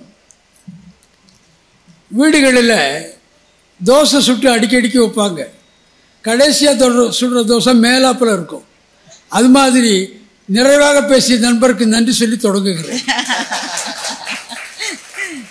காணி நிலம் வேண்டும் என்கிற கவிதையை நினைவுபடுத்தியதும், பாரதி பெண்ணியத்துக்கு குரல் கொடுத்த கவியன் என்று சொன்னதும் என்னை மிகவும் கவர்ந்தன. உங்களையும் கவர்ந்திருக்கும். அவருக்கு நம்முடைய நன்றியை உரியன. ஒவ்வொரு பேச்சாளருக்கும் 2 செய்திகள் மட்டுமே சொல்வதாக வைத்திருக்கிறேன். கம்பன் வழியில் பாரதி, கம்பனை போல் இளங்கோவை போல், அந்த போல் என்பதற்கான விளக்குகளை சொன்னது மிக அருமை. இந்த இப்பிறவிக்கு இருமாதரை சிந்தையாலும் தொடை நின்றான் ராமன். கற்பதில்லை என்று சொல்ல வந்தால் இரு கட்சிக்கும் பொதியில் வைப்போம் என்று சொன்னார். அதை நினைவுபடுத்திய வான்கரனுக்கு நன்றி. அவ்வை வழியில் பாரதி, ஆறுமுக நாவலர், தனிநாயக அடிகள் இவர்களை பற்றியெல்லாம் படிக்கிறோம். அந்த மரபிலே எனக்கு இவரையும் சேர்த்து விடலாம் போல் தோன்றுகிறது. மிக அருமையாக பேசினார், அற்புதமாக பேசினார். எந்த மாற்று கருத்தும் இல்லை. அறிவு முன்னறி தெய்வம்ன்றதுக்கு ஒரு விளக்கம் சொன்னார் பாருங்க. நான் நினைக்கவே இல்லை, யாரும் நினைச்சிருக்க மாட்டான். அது அறிந்த தெய்வம், செய்வினை செயற்பாட்டு வினையாகவும் பொருள் கொள்ளணும். அறியப்பட்ட தெய்வம். ஆமாங்க, ஆடரங்கு என்பது போல என்று எழுதுவார் நச்சினார் கிளியர். அருமையான செய்தி. ஐயாவுக்கு நன்றி. வள்ளுவர் வழியில் பாரதி என்று சிவ சதீஷ் பேசினார். வள்ளுவர் பற்றிய 2 நிலை கொண்டிருந்தவர் பாரதி என்பதில் தொடங்கினார். அந்த செய்தி அடியனுக்கு புதிது. வள்ளுவர் இலக்கணம், பாரதி இலக்கியம் என்று சொன்ன பாங்கு பாராட்டுக்குரியது. அவர்களுக்கு நம்முடைய நன்றி. சிலப்பதிகாரத்தில் ஒரு காட்சி வரும். மாதவி ஒரு கடிதம் எழுதுவாள். அந்த கடிதத்தை கோலம் பார்ப்பான். பார்த்துட்டு 2வது கடிதம் பார்த்துட்டு அப்படியே அவங்க அம்மா அப்பாவுக்கு ஒரு ரீடர் பண்ணிடுவான். அப்படிதானே? அடிகள் முன்னர் யானை. இப்ப அது மாதிரி பாரதிதாசன் சொன்னதையே அம்மாவுக்கு சொல்றேன். தமிழால் பாரதி தகுதி பெற்றதும், பாரதியால் தமிழ் தகுதி பெற்றதும் தங்களால் விளைந்தவை. நன்றி, வணக்கம். இது ஒரு நல்ல இலக்கிய அரங்கு. எங்களுக்கு இதை போன்ற வாய்ப்புகள் குறைவாகத்தான் கிடைக்கிறது. எங்களுக்கு தலைப்புகள் கொடுக்கப்படுகிற போது நாங்கள் அந்த தலைப்புகளுக்கு தயார் செய்து கொள்வதற்கு எடுத்துக்கொள்ளுகிற நேரத்தை விட இந்த தலைப்பை மாற்ற முடியுமா என்ற மன்றாட்டுதல்களுக்கு தான் அதிக நேரத்தை செலவழிக்கின்றோம். இன்னும் எளிமையா, இன்னும் எளிமையா, இன்னும் எளிமையா என்று எங்கே முடியும் என்று தெரியாத அளவுக்கு அந்த எளிமைப்படுத்துதல், மலினப்படுத்துதலாக போய்கொண்டிருக்கின்ற ஒரு இலக்கிய சூழலில் இதை போன்ற தலைப்புகள் கிடைக்கிற மேடைகளே எங்களுக்கு அரிதினும் அரிதாக இருக்கிறது. இந்த மேடையையும் இந்த தலைப்பையும் எங்கள் 5 பேருக்கும் தந்த மதுரை கம்பன் கழகத்துக்கும் இவ்வளவு நேரம் இருந்து கேட்ட உங்களுக்கும் நன்றி. இந்த 4 சகோதரர்களும், அவருக்கு என் மகன் வயது தான் இருக்கும், அந்த 3 சகோதரர்களும் இந்த மகனும் இன்றைக்கு பேசி இருக்கிற பேச்சு என்பது நம்முடைய நெஞ்சத்துக்குள்ளே புத்தாக்க சிந்தனைகளை உருவாக்கி கொண்டிருக்கிறது. இவர்கள் எல்லாம் ஒரு வாயிலுக்கு பக்கத்தில் நம்மை அழைத்து கொண்டு போய் நிறுத்தி இருக்கிறார்கள். அந்த வாயிலை திறந்து உள்ளே போக வேண்டிய கடமை, பணி நம்முடைய பணி. ஏன்னா அந்த 15 நிமிஷம் 16 நிமிஷத்துல அந்த அறிமுகத்தை தான் தர முடியும். வேலாயுதன் ஐயா சொன்னாரு, கடைசியா சுட்ட தோசை தான் மேல இருக்கும். எங்க வீட்டுல நான் தோசை சுடும்போது கடைசியா சுட்ட தோசையை மேல வச்சு அதை அப்படியே ஒரு டில்ட் பண்ணி தான் மற்றவர்களுக்கு கொடுப்பது. ஏன்னா கடைசியா சுட்ட தோசையை யார் சாப்பிட்றாங்களோ அவங்களுக்கு தான் சூடா கிடைக்கும். அப்ப மற்றவங்களாம் ஈனவானவ, அப்ப எல்லாருமே சூடு இல்லாம சாப்பிடுங்க. நான் அதை திருப்பி, இது சூடு இல்லாமல் சாப்பிடுவதல்ல, சுவையோடு உங்களுக்கு பரிமாறுவதற்காக நான் அங்கிருந்து ஆரம்பிக்கின்றேன். ரொம்ப விரைவு, ஒரு 15 நிமிடத்துக்கு மேல் நிச்சயமாக இது ஆகாது. வேணா சிவகுமார் வேணா பெல்ல கொடுத்துடலாம். திருக்குறளுக்கும் பாரதிக்கும் இருக்கிற தொடர்பிலிருந்து நவீன இலக்கியத்துக்கு பாரதி எப்படி பாதை அமைத்து கொடுத்தார் என்பது வரை மிகச்சிறந்த கருத்துக்கள். அதை பற்றி என்னுடைய சிந்தனைகள். ஐயா அளவு ரத்தின சுருக்கமாக பேச வராதது எனக்கு ஒரு குறைபாடு தான். அவரிடமிருந்து நான் அதை பயின்று கொள்ள வேண்டும். திருக்குறளை பாரதி படிப்படியாக நேசிக்க ஆரம்பித்தார் என்ற அவருடைய கருத்து உண்மையான கருத்து தான். அது அவர் சொன்ன அந்த எவிடன்ஸ் சரியான எவிடன்ஸ் தான். அந்த கவித்துவத்திலே தோய்ந்திருந்த பாரதியினுடைய மனது முதலில் திருக்குறளை ஒரு நீதி நூல் என்ற வட்டத்திலே தான் வைத்திருந்தது. அவர் வாழ்க்கை என்ற அனுபவத்தில் வாழ வாழத்தான் வள்ளுவத்தினுடைய மகத்துவம் அவருக்கு புரிந்தார். சீக்கிரமே புரிஞ்சிருச்சு. மொத்தமே 39 வயசு தான் இருந்திருக்காரு. அது ரொம்ப காலம் எடுத்து ஒரு 50 ஆண்டுகள் ஆயிரத்து திருக்குறளை புரிந்து கொள்ள டைம் இல்லை அவருக்கு. மிக சீக்கிரத்திலேயே திருக்குறளினுடைய மகத்தான சிறப்பை பாரதி அறிந்து கொண்டார். அவர் ரொம்ப அழகாக முடித்தார். அதுதான் சத்தியம். வள்ளுவன் தன்னை இங்கு தந்து அங்கு தந்து மயிலாப்பூருக்கு தந்து கன்னியாகுமரிக்கு தந்து தமிழ்நாட்டுக்கு தந்து எல்லாம் சொல்ல வேஸ்ட் பண்ணவே இல்லை. வள்ளுவன் தன்னை உலகினுக்கே தந்து வான்புகழ் கொண்ட தமிழ்நாடு. இதற்கு மேல் வள்ளுவத்தை சிறப்பித்து சொல்ல யாருக்குமே சொற்கள் கிடையாது. ஏன்? வள்ளுவன் ஒரு புலவன் தான், தன்னை எந்த விதத்திலும் அடையாளப்படுத்திக் கொள்ளாத ஒரு இலக்கியத்தை.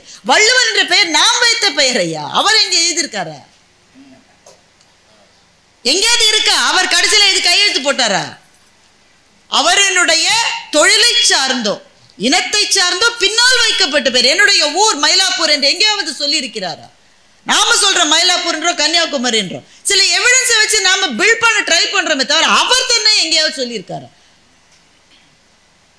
ஒரு சிற்பி தன் சிற்பம் வடித்த சிற்பத்தில் தன்னுடைய பெயரை செதுக்கிக் கொள்ளக்கூடாது என்பது அவனுடைய தொழில் தர்மம். ஆனால் ஒரு கவிஞன் தன்னுடைய பெயரை எல்லா இடத்திலும் போட்டுக் கொள்ளலாம். அதற்கு அலவன்ஸ் இருந்து கூட அதை வள்ளுவர் செய்யவில்லை. அவருடைய மனைவி வாசிக்கு நம்ம சொல்லிட்டு இருக்கிறார். அவர் எங்க சொன்னார்? நதிகளை பற்றி பேசுகிறார். எந்த நதியின் பெயராவது இருக்கிறதா? நாடுகளை பற்றி பேசுகிறார். எந்த நாட்டின் பெயராவது இருக்கிறதா? ஒரு அரசன் எப்படி ஆள வேண்டும் என்று சொல்லுகிறார். ஒரு அரசனுடைய பெயரை சொல்லாத ஒரே புலவன் வள்ளுவன் தான்.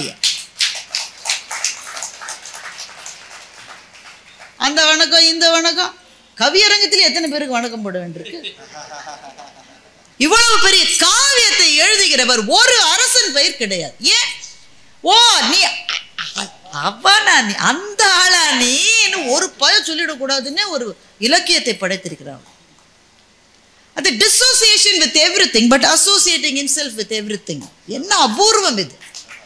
அது ஏன் வள்ளுவன் தன் பேரை போட்டுட்டா என்னங்க குறைஞ்சு போயிடும்? ஏன் போடவில்லை என்றால் இவர் அவர் என்று அடையாளப்படுத்தப்பட்டால் அவர்களுக்கு மாத்திரம் அவன் சொன்னதாக வந்துவிடக்கூடாது. இது உலக மக்களுக்கானது என்பதனால் வள்ளுவன் அதை செய்தான். மிகச்சரியாக இதை புரிந்து கொண்ட பாரதி வள்ளுவன் தன்னை உலகினுக்கே தந்து என்று சொன்னான். வள்ளுவனை பற்றி அதுவே நிறைய பேச வேண்டியிருக்கு. ஒரு திருக்குறள் உறுதியும் தெளிவும் ஆழமும் விரிவும் அழகும் கருதி நான் தமிழச் சாதியை அமரத்தன்மை கொண்டது என்று எண்ணினேன் பாரதி எழுதுகிறார். இந்த 5 சொற்கள் அதை பற்றியே விரிவா பேசலாம், நமக்கு நேரம் இல்லை. உறுதி என்ன? ஒரு திருக்குறள் என்ன உறுதி இருக்கு? இரும்பாலையா எழுதியிருக்காரு? என்ன உறுதினா, ஒரு சொல்ல எடுத்துட்டு இன்னொரு சொல் போட்டுருங்க சார், போட்டுருங்க. நீ ஒரு சொல்ல எடுத்து இது சரியா இல்லப்பா இதை எடுத்துட்டு அடுத்து உறுதி. ஒரு சொல்ல கூட எடுக்க முடியாது உங்களால. உறுதி இருக்கிறது, தெளிவு இருக்கிறது. கோதாவரிக்கு ஒரு முறை நான் போய் பார்த்தேன். இங்க மேலே பார்த்தா 30 அடி 40 அடி ஆழம். ஆனா கடைசி மண் வண்டல் வரை அப்படியே தெளிவாக தெரிகிற நதி கோதாவரி நதி. வள்ளுவத்தை படிக்கிற போது அப்படிதான். அல்ல மறைப்பொருள்கள் ஊடு பொருள் எதுவும் கிடையாது. தெளிவு தெளிவு இருக்கிற போது பெரும்பாலும் பெரும் ஆழம் இருக்காது. ஆனால் இங்கே ஆழமும் உண்டு. ஆழம் இருக்கிற போது விரிவு இருக்காது. இங்கே ஆழமும் உண்டு விரிவும் உண்டு. கடைசியிலே அழகு என்ற சொல்லை போட்டான் பாரதி. அவனை காதலிக்காமல் எப்படி இருக்க முடியும்? திருக்குறளை பற்றி சொல்லுகிற போது அழகு, அதை தவிர வேறு என்ன சொல்லால் சொல்ல முடியும்? அங்கே சொல் அழகு, அங்கே பொருள் அழகு. கொள்வார் கொள்ளத்தக்க வகையிலே வள்ளுவர் நமக்கு கொடுக்கிற அவனுடைய கருணை அழகு. அவன் முடிப்பது அழகு, அவன் முத்தாய்ப்பு வைப்பது அழகு, அவன் சிரிப்பது அழகு, அவனுடைய சினம் அழகு, அவன் தொடங்குவது அழகு, அவன் தொடருவது அழகு, அவனுடைய சிருங்காரம் அழகு. முத்த திருக்குறளுமே அழகிலே மாந்தி கிடக்கிறது. பாரதி அப்படியே எடுத்துக்கிறார். நிறைய உதாரணம் இருக்கிறது. திருநிறைந்தனை தீது தீர்ந்தனைன்னு பாரத மாதாவே பாரதி சொல்லுகிறார். தீது தீர்ந்தனைன்ற வார்த்தையில நம்ம கொஞ்சம் நிக்கணும். தீர்ந்ததுன்றது எப்ப வீட்டுல சொல்ல, வீட்டுல தண்ணி தீர்ந்துருச்சு அப்படின்னு என்ன அர்த்தம்? முன்னாடி இருந்தது இப்ப தீர்ந்துருச்சு. செல்லுல சார்ஜ் தீர்ந்து போச்சு அப்படின்னா முன்னாடி சார்ஜ் இருந்தது இப்ப தீர்ந்து போச்சு. அப்ப திருநிறைந்தனை தீது தீர்ந்தனைன்னு பாரத மாதாவை சொன்னா, முன்னாடி பாரத மாதாவுக்கு தீது இருந்தது இப்போது தீர்ந்து விட்டதுன்னு ஒரு பொருளுக்கு நம்ம வந்துடலாமா? வரக்கூடாது. ஏனென்றால் அந்த சொல்லை வள்ளுவனிடமிருந்து பாரதி எடுத்து. பொறிவாயில் ஐந்தவித்தான் பொய்த்தீர் ஒழுக்க நெறி நின்றார் நீடு வாழ்வார். பொய்த்தீர், கடவுள் பொய் தீர்ந்தவன் என்றால் முன்னாடி பொய்யோடு இருந்தவர் அல்ல, தீர்ந்தது என்றால் அன்றைக்கும் இல்லை இன்றைக்கும் இல்லை என்ற பொருளில் தான் அந்த சொல் இருந்தது. அதை வள்ளுவனிடம் எடுத்துக்கொள்ளுங்கள். சாதாரண வருஷத்து தூமகேதுன்னு ஒரு பாட்டு எழுத. தூமகேதுன்னா காமெட்டுங்க, காமெட், வால் நட்சத்திரம். பொன்னியின் செல்வன்ல வந்தது இல்லை, சாதாரண வருஷத்துல வந்த தூமகேதுவை பற்றி பாரதி எழுதுகிறார். திணையின் மீது பனை நின்றாங்க. ஏன்னா வால் நட்சத்திரத்துல நட்சத்திரம் சின்னதா இருக்கும், வால் ரொம்ப பெருசா இருக்கும். திணை மீது பனை நின்றாங்க போல இந்த திணை பனை இதை பாரதி எங்கிருந்து எடுக்க? வள்ளுவன் தான் எடுத்திருக்க முடியும். வள்ளுவருக்கு அது ரொம்ப பிடிக்கும். ஆனா உன திணை பனை, திணை துணையாய் குற்றம் வரினும் பனை துணையாய் கொள்வார் பழிநாணுவார்.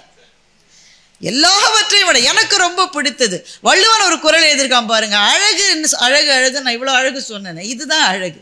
கண்ணும் கொலைச்செறி நெஞ்சே இவை என்னை தின்னும் அவர் காணலுற்றேன்னு ஒரு பொண்ணு சொல்றான். இதை அதனால போய் சன்னியாசி அவர் சாமியார்லாம் சொல்றாங்க. இதை விட காதல் பாட்டை யாருங்க எழுத முடியும்? ஒரு பெண்ணை சொல்றா, யார்கிட்ட சொல்ற? தன் மனசுட்டு சொல்ற. அவ மனசுக்கிட்ட அவளே சொல்றான், நான் உன்கிட்ட சொல்லிக்கிட்டே இருக்கேன், நீ அவனை பற்றி நினைக்காத. நீ கேட்குறிய என் பேச்ச, நீ அவனை பற்றியே நினைச்சிக்கிட்டு இருக்க. அவன்கிட்ட ஓடி ஓடி போயிடுற நீ. சரி போய் தொலை. அடுத்த தடவை போகும்போது கண்ணையும் கூட்டிகிட்டு போ. யாரோட கண்? இவளோட கண்ணு. கண்ணை கூட்டிகிட்டு மனசு போகணுமா? ஏன்? இந்த கண்ணு என்னை பிடுங்கி எடுக்குது. அவனை பார்க்கலையே. அதனால மனசே அவனிடம் நீ ஓடும்போது கண்ணையும் கூப்பிட்டு கொண்டு போன்னு சொல்ற. என்ன அர்த்தம்? நான் போகணும்னு ஆசைப்படுறேன், அதைத்தான் இவ்வளவு அழகா சொல்ற. கண்ணும் கொலைச்செறி நெஞ்சே இவை என்னை தின்னும் அவர் காணலுற்று. இந்த தின்னும்ன்ற சொல்லு பாரதிக்கு அவ்வளவு பிடிச்சிருக்கு. அதனாலதான் அவங்க கடைசியா சொன்னாங்களே, கண்ணம்மா என் குலதெய்வம், என்னை கவலைகள் தின்னத்தகாதென்று. கவலைகள் உங்களை தின்னுகின்றன. இந்த சொல்லாட்சியிலிருந்து வள்ளுவம் தருகின்ற அந்த மாபெரும் விஸ்டம், அந்த அறிவு சாம்ராஜ்யத்தை பாரதி சுவீகரித்து கொண்டான் என்பதை தம்பி பேசினார். ஔவையை பற்றி சொல்ல வேண்டியதெல்லாம் பிரசாந்தன் சொல்லிட்டார். ஒரே ஒரு விஷயம்தான், நான் ஆரம்பத்திலே சொன்னதுதான். ஔவையை வழிபட்டு விட்டார் பாரதி. அவர் அதை சொன்னார் பாருங்க. ஒரு முறை பெர்னாட் ஷா சொன்னாராம், இங்கிலாந்தின் எல்லா செல்வங்களும் பறிபோனாலும் பரவாயில்லை, ஷேக்ஸ்பியரை மாத்திரம் வைத்துக் கொள்ள வேண்டும் என்று பெர்னாட் ஷா சொன்னார். அதே போல தமிழ்நாட்டின் எல்லா செல்வங்களும் பறிபோனாலும் பரவாயில்லை, ஔவையின் படைப்புகளை நாம் விட்டுக் கொடுக்க கூடாது என்று அந்த சந்தர்ப்பத்திலே தான் பாரதி. அப்ப பெர்னாட் ஷா சொன்னதை படிச்சுட்டு ஒரு ஆள் தமிழ்நாட்டில் பேசியிருக்கான். ஔவையை வழிபட்டார். ஆனால் என்ன ஆச்சரியம் பாருங்கள், வழிபட்ட பாரதி ஔவையிடமிருந்து முரண்பட தயங்கவில்லை என்பதுதான் பாரதியினுடைய கவிதா மேதா விலாசத்தினுடைய சான்று. ஔவை எழுதிய ஆத்திசூடியை தான் பாரதி எடுத்துக்கொண்டார். ஆனால் ஔவையிடமிருந்து முரண்படத்துக்கு அவர் ஒன்றும் தயங்கவில்லை. ஏனென்றால் ஔவை எழுதிய காலச்சூழல் வேறு, பாரதி எழுதிய காலச்சூழல். ஔவையோடு ஒன்றுபட்டார். ஈவது விலக்கேல்னு ஔவை சொன்னதுக்கு இவர் ஒத்துக்கிறார். அதற்கு ஒத்துக்கொண்டுதான் ஈகை திறன் என்று போட்டிருக்கிறார். ஆனா மற்றபடி ஔவையோடு எல்லா இடத்துலையும் உடனும் தையல் சொல் கேளேல்ட்ட ஔவை. இப்ப தம்பி மானசீகன் பேசினதை கேட்டப்பனா உங்களுக்கு தெரியும், பாரதி இதற்கு ஒத்துக்கொண்டிருப்பாரா? அதை மாற்றி போட்டார், தையலை உயர்வு செய் என்று போட்டார். ஔவை சொன்னால் தொன்மை மறவேல், பழசம் மறந்துடாதரா, உங்க தாத்தா சொன்னதை மறக்காத, உங்க உப்பாட்டம் சொன்னதை மறக்காத, தொன்மை மறவேல். பாரதி சொல்கிறார், தொன்மைக்கு அஞ்சே. பழசுன்னு பயமுறுத்துவானுங்க இந்த பயலுக, பயப்படாது. முனை முகத்து நில்லேல் என்றாள் ஔவை. முனை முகத்து நில் அப்படின்ற. ஏன்னா ஔவை வாழ்ந்த காலம் பல போர்களால் சமூகம் சிதையுண்டிருந்த காலம். போர்த்தொழில் பழகேல் என்கிறார். பாரதி சொன்னான் போர்த்தொழில் பழகு என்று சொல்லுகின்றார்.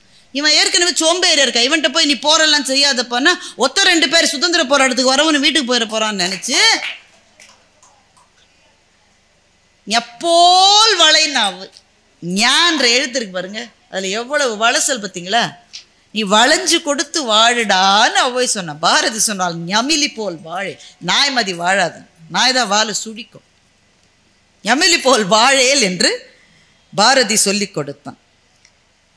ஔவையினுடைய மொத்த ஆத்திசூடியிலே ஒரு தொழில் தான் பேசப்படுகிறது, நெற்பயிர் விளைவு செய். அக்ரிகல்ச்சரை பத்தி மட்டும்தான் ஔவை பேச. அந்த காலம் அப்படி. பாரதி புதிய ஆத்திசூடியில் எவ்வளவு தொழிலை சொல்லிவிட்டார். தனிப்பாடலில் சொல்கிறார், இரும்பை காய்ச்சி உருக்கிடுவீரே, எந்திரங்கள் வகுத்திடுவீரே, கரும்பை சாறு பிழிந்திடுவீரே, கடலில் மூழ்கினால் முத்தெடுப்பீரே, சந்திர மண்டலத்தியல் கண்டு தெளிவோம். சந்திரயானுக்கு ராக்கெட் அனுப்போம். அன்னைக்கே பாரதிக்கு கனவு இருந்திருக்கு. சந்திர மண்டலத்தியல் கண்டு தெளிவோம், சந்தி தெரு பெருக்கும் சாத்திரம் கற்போம்.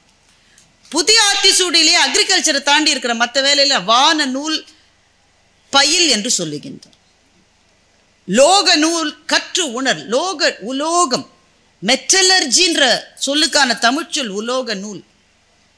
நீ மெட்டலர்ஜியை தெரிஞ்சுக்கன்னு சொல்றான் பாரதி. அப்போ ஔவையை ரொம்ப பிடிக்கும். ஆனா ஔவை சொல்வதற்கு சில மாற்று கருத்துக்களையும் வைக்க தயங்காத அந்த கவிதா நேர்மை பாரதியினுடைய நெஞ்சத்துக்குள். கம்பனை போகிறேனெல்லாம் ரசித்தவன் பாரதி. அதுல இதேதான். செக்கிழுத்த செம்மலை கோயம்புத்தூர் சிறையில் போய் பாரதி பார்க்கிறார். பார்த்து விட்டு வந்து கட்டுரையில் எழுதுகிறார், நான் அவர்களை பார்த்தேன், அதுக்குள்ளே செக்கெல்லாம் இழுத்துட்டாரு, ஆனால் அவருடைய உற்சாகத்துக்கு ஒரு குறையும் இல்லை என்று பாரதி எழுதுகிறார். மனுஷன் எப்படி இருந்த மனுஷன் சார், இப்படி இருந்த மனுஷன். செல்வத்திலே கரை புரண்டு இருந்தவர் அத்தனையையும் இழந்து விட்டு செக்கிழுத்து அவன் கொடுக்கிற அந்த பாழாய் போன கஞ்சியை சாப்பிடுவதற்கு கூட முடியாமல் அங்க சிறையில இருந்தாரு. பாரதி பார்க்க போயிருக்காரு, ஆனா உற்சாகம் இழக்கவில்லையாம். அதற்கு பாரதி அதை எப்படி எழுதுகிறார் என்றால் மெய்த்திருப்பதும் மேவு என்ற போதிலும் இத்திரத்துறந்து ஏகு என்ற போதிலும் சித்திரத்தின் அலர்ந்த செந்தாமரையைப் போல் ராமனின் முகம் எப்படி இருந்ததோ செக்கிழுத்த செம்மலின் முகமும் அப்படித்தான் இருந்தது என்று கம்பனை உதவிக்கு அழைத்து பாரதி எழுதுகிறார் என்றால் கம்பன் பாரதியினுடைய ஆவியிலே கலந்திருந்தான். ஆனால் ஒரே ஒரு முரண்பாடு, கம்பன் அழகியல் மிக மிக விவரித்து எழுதுவது, மிக மிக மிக மிக விவரித்து எழுதுவது, அந்த பாதையை பாரதி தவிர்த்து விட்டுத்தான் எழுது. கம்பனுக்கும் சேக்கிழாருக்கும் பிறகு பார்த்தால் மிகப்பெரிய தரிசு நிலம்தான் தமிழ் இலக்கியத்தில் பெரும்பாலும் இருக்கிறது. மகத்தான கவிஞர்கள் அந்த பாதையில் அங்கொன்றும் இங்கொன்றுமாக மின்னுகிறார்களே தவிர மாபெரும் கவிஞர்கள் இவர்களுக்கு பிறகு இல்லவே இல்லை. பாரதி தான் வருகிற போது கம்பன் அவ்வளவு பிடிச்சிருக்கிறான். அவன் எழுதின பாணியில எழுதல, கம்பன் மிக விவரித்து சொல்லுவதிலே விற்பன்னன், பாரதி சுருங்க சொல்லி விளங்க வைக்கிறார். அந்த மாறுபாட்டில் போவதற்கு ஒரு துணிச்சல் வேணும். அதற்கு துணிச்சல் இருந்ததுனாலே பழமையை அவன் கீழாக எண்ணவில். தம்பி பேசுற போது அதை மிக அழகாக சொன்னார். நாயகர் தான் தன்னை தோற்ற பின் என்னை நல்கிடும் உரிமை அவருக்கு இல்லை. புலை தாயத்திலே விலைப்பட்ட பின் என்ன சாத்திரத்தால் என்னை தோற்றிட்டார். அவர் தாயத்திலே விலைப்பட்டவர், புவி தாங்கும் துருபதன் கண்ணினான் அப்படின்னு திரௌபதி சொன்னதா பாரதி எழுதுறானே. தம்பி வியாசரும் இதையே தான் எழுதியிருக்கிறார். வியாசரின் பாஞ்சாலியும் இந்த கேள்வியை கேட்கிறார். நீ தோற்ற பிறகு எதனால் உன்னுடைய மனைவி என்று என்னை பணயம் வைக்கிற உரிமை உனக்கு எப்படி வந்தது என்ற பெண்ணினுடைய குரல் வியாசர் காலத்திலேயே எழுந்தது. இவங்க அதுக்கு பிறகு திருந்தல், அது வேற விஷயம். அப்பவே கேட்டுட்டா திரௌபதி. அவ ஒண்ணு சாமானிய ஆளா இல்ல, பயந்து அழுதுட்டு.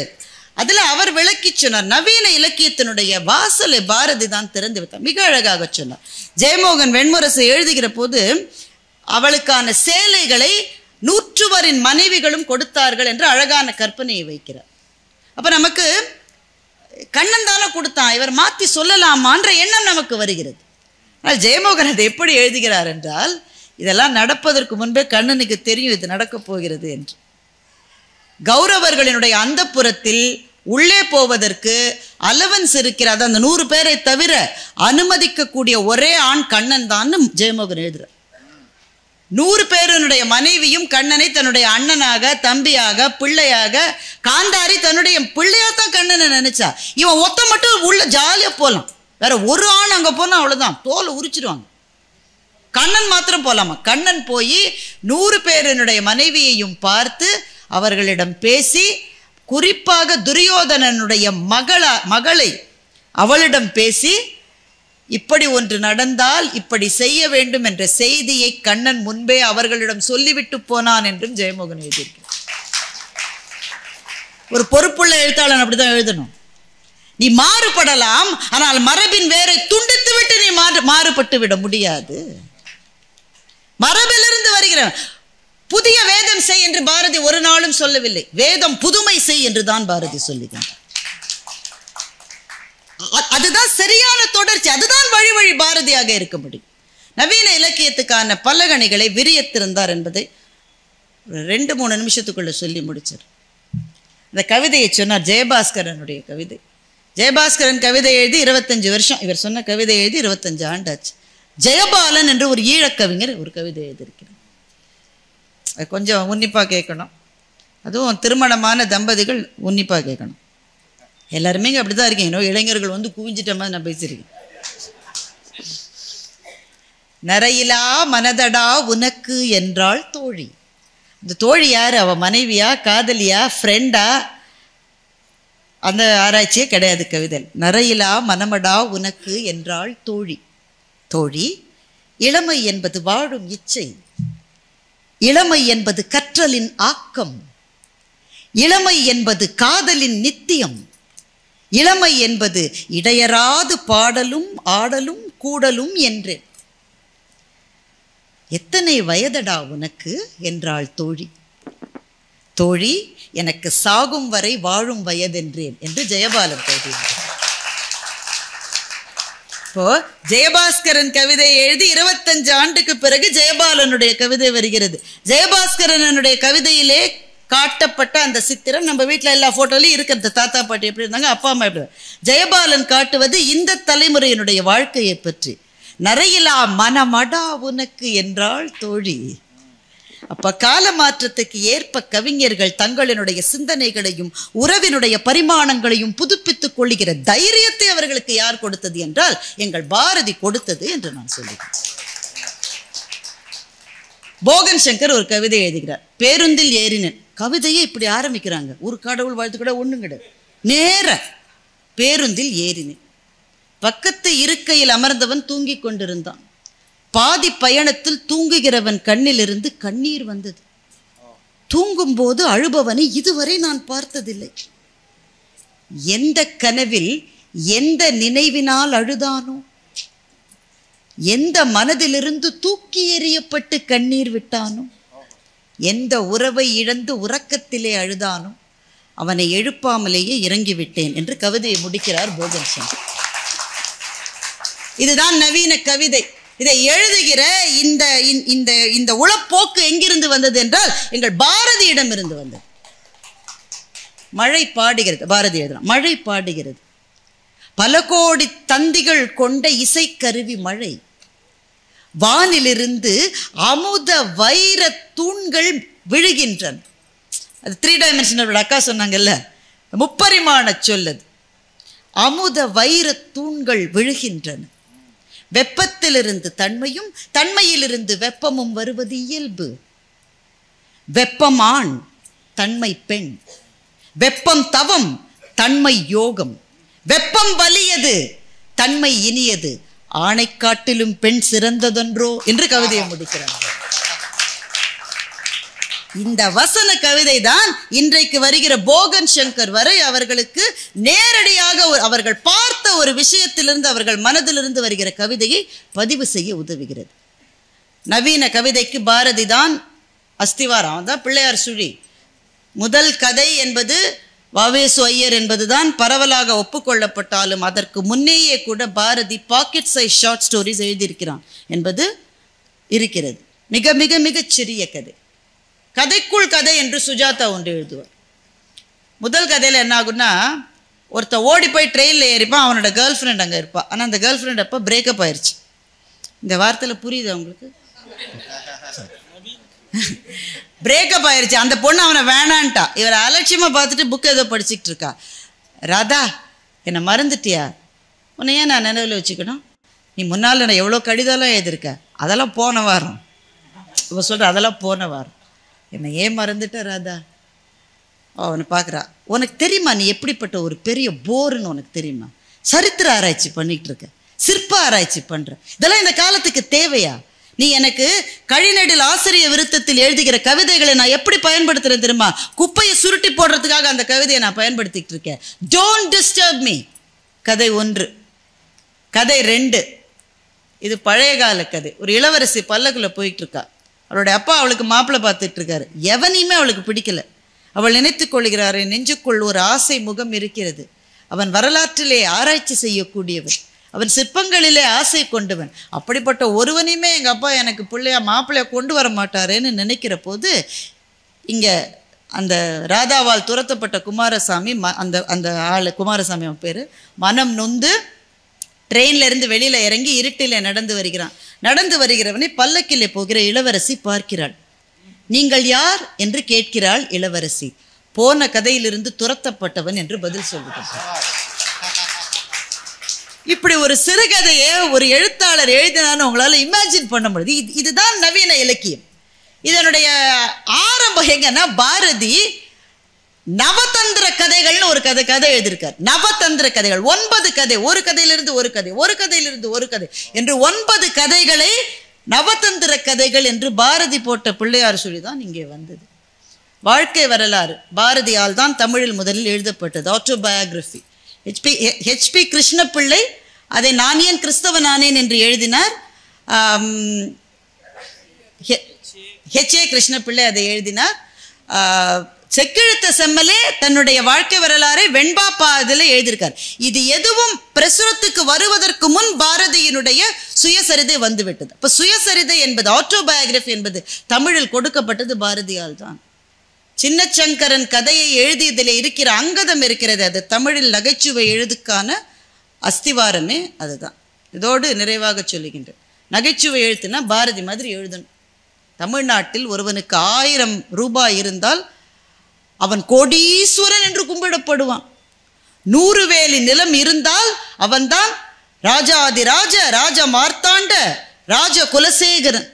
அவனே ஒரு ஜமீன்தாராக இருந்து விட்டால் அவன் விஷ்ணுவினுடைய அம்சமாம். ராஜாக்களை எல்லாம் ஜமீன்தாரெல்லாம் விஷ்ணுவினுடைய அம்சம்னு தான் புலவர்கள் அன்னைக்கு சொல்லிட்டு இருந்தாங்க. அவன் விஷ்ணுவின் அம்சமாம். கண்டனூர் ஜமீன்தாரை கொண்டு போய் வராக அவதாரத்தின் பக்கத்திலே வைக்க வேண்டும் என்று பாரதி எழுதுகின்றார். விஷ்ணுவுக்கு தான் எத்தனை அவதாரங்களடா, அவர் என்ன பாவம் செய்தார்? பாரதி எழுதணும், அவர் என்ன பாவம் செய்தார்? அன்னிபெசன்ட் ஒரு சிறுவனை தத்தெடுத்தால் அவனும் விஷ்ணுவின் அவதாரமாம். ஜே கிருஷ்ணமூர்த்தி அன்னிபெசன்ட் தத்தெடுத்ததை இவன் கிண்டல் செய்யறான். விஷ்ணுவுக்கு தான் எவ்வளவு அவதாரம். இந்த கண்டனூர் ஜமீன்தார்னு அவர் எழுதுறது வேற யாரும் இல்லை, அவனுக்கு வேலை கொடுத்து ஒரு ஆள் வச்சிருக்காரு, அந்த ஜமீன்தார் தான் கண்டனூர் ஜமீன்தார்னு எழுது. அவருக்கு குளிப்பாட்டுறதுக்கு தினம் 10 பேர் வந்து அவருக்கு குளிப்பாட்டுவாங்களாம். பாரதி எழுதுகிறான், நேபாள மகாராஜாவின் பிரேதத்துக்கு கூட இவ்வளவு சவரணைகள் கிடையாது என்று எழுதுகிறான். நகைச்சுவை எழுத்துக்கு அவன்தான் முன்னோடி, ஆட்டோபயோகிராஃபிக்கு முன்னோடி, நவீன கவிதைக்கு முன்னோடி, கதைக்கு முன்னோடி, பிளாக் ரைட்டிங் என்கின்ற 10 எழுத்துக்கு முன்னோடி, பத்திரிகை துறைக்கு அவன்தான் முன்னோடி. அதனால்தான் நான் ஆரம்ப உரையிலே சொன்னேன், தமிழ் இலக்கியம் என்ற தேரை வேறு பாதைக்கு திருப்பியதில் பாரதிக்கு நிகரான இடத்தை வேற எந்த கவிஞனுக்கும் நீங்கள் கொடுத்துவிட முடியாது. மரபிலிருந்து எடுத்துக்கொண்ட சாரத்தை எல்லாம் தான் உள்வாங்கி வருகின்ற காலத்துக்கான கதவுகளை வருங்கால கவிஞர்களுக்கு திறந்து வைத்த பாரதியின் புகழ் என்றென்றும் வாழ வேண்டும். அதற்கு பாடுபடுகிற கம்பன் கழகங்களும் பாரதி கழகங்களும் இலக்கிய மன்றங்களும் உயர வேண்டும். எங்கள் அத்தனை பேரின் சார்பிலும் இருந்து கேட்ட உங்களுக்கு நன்றி, வணக்கம்.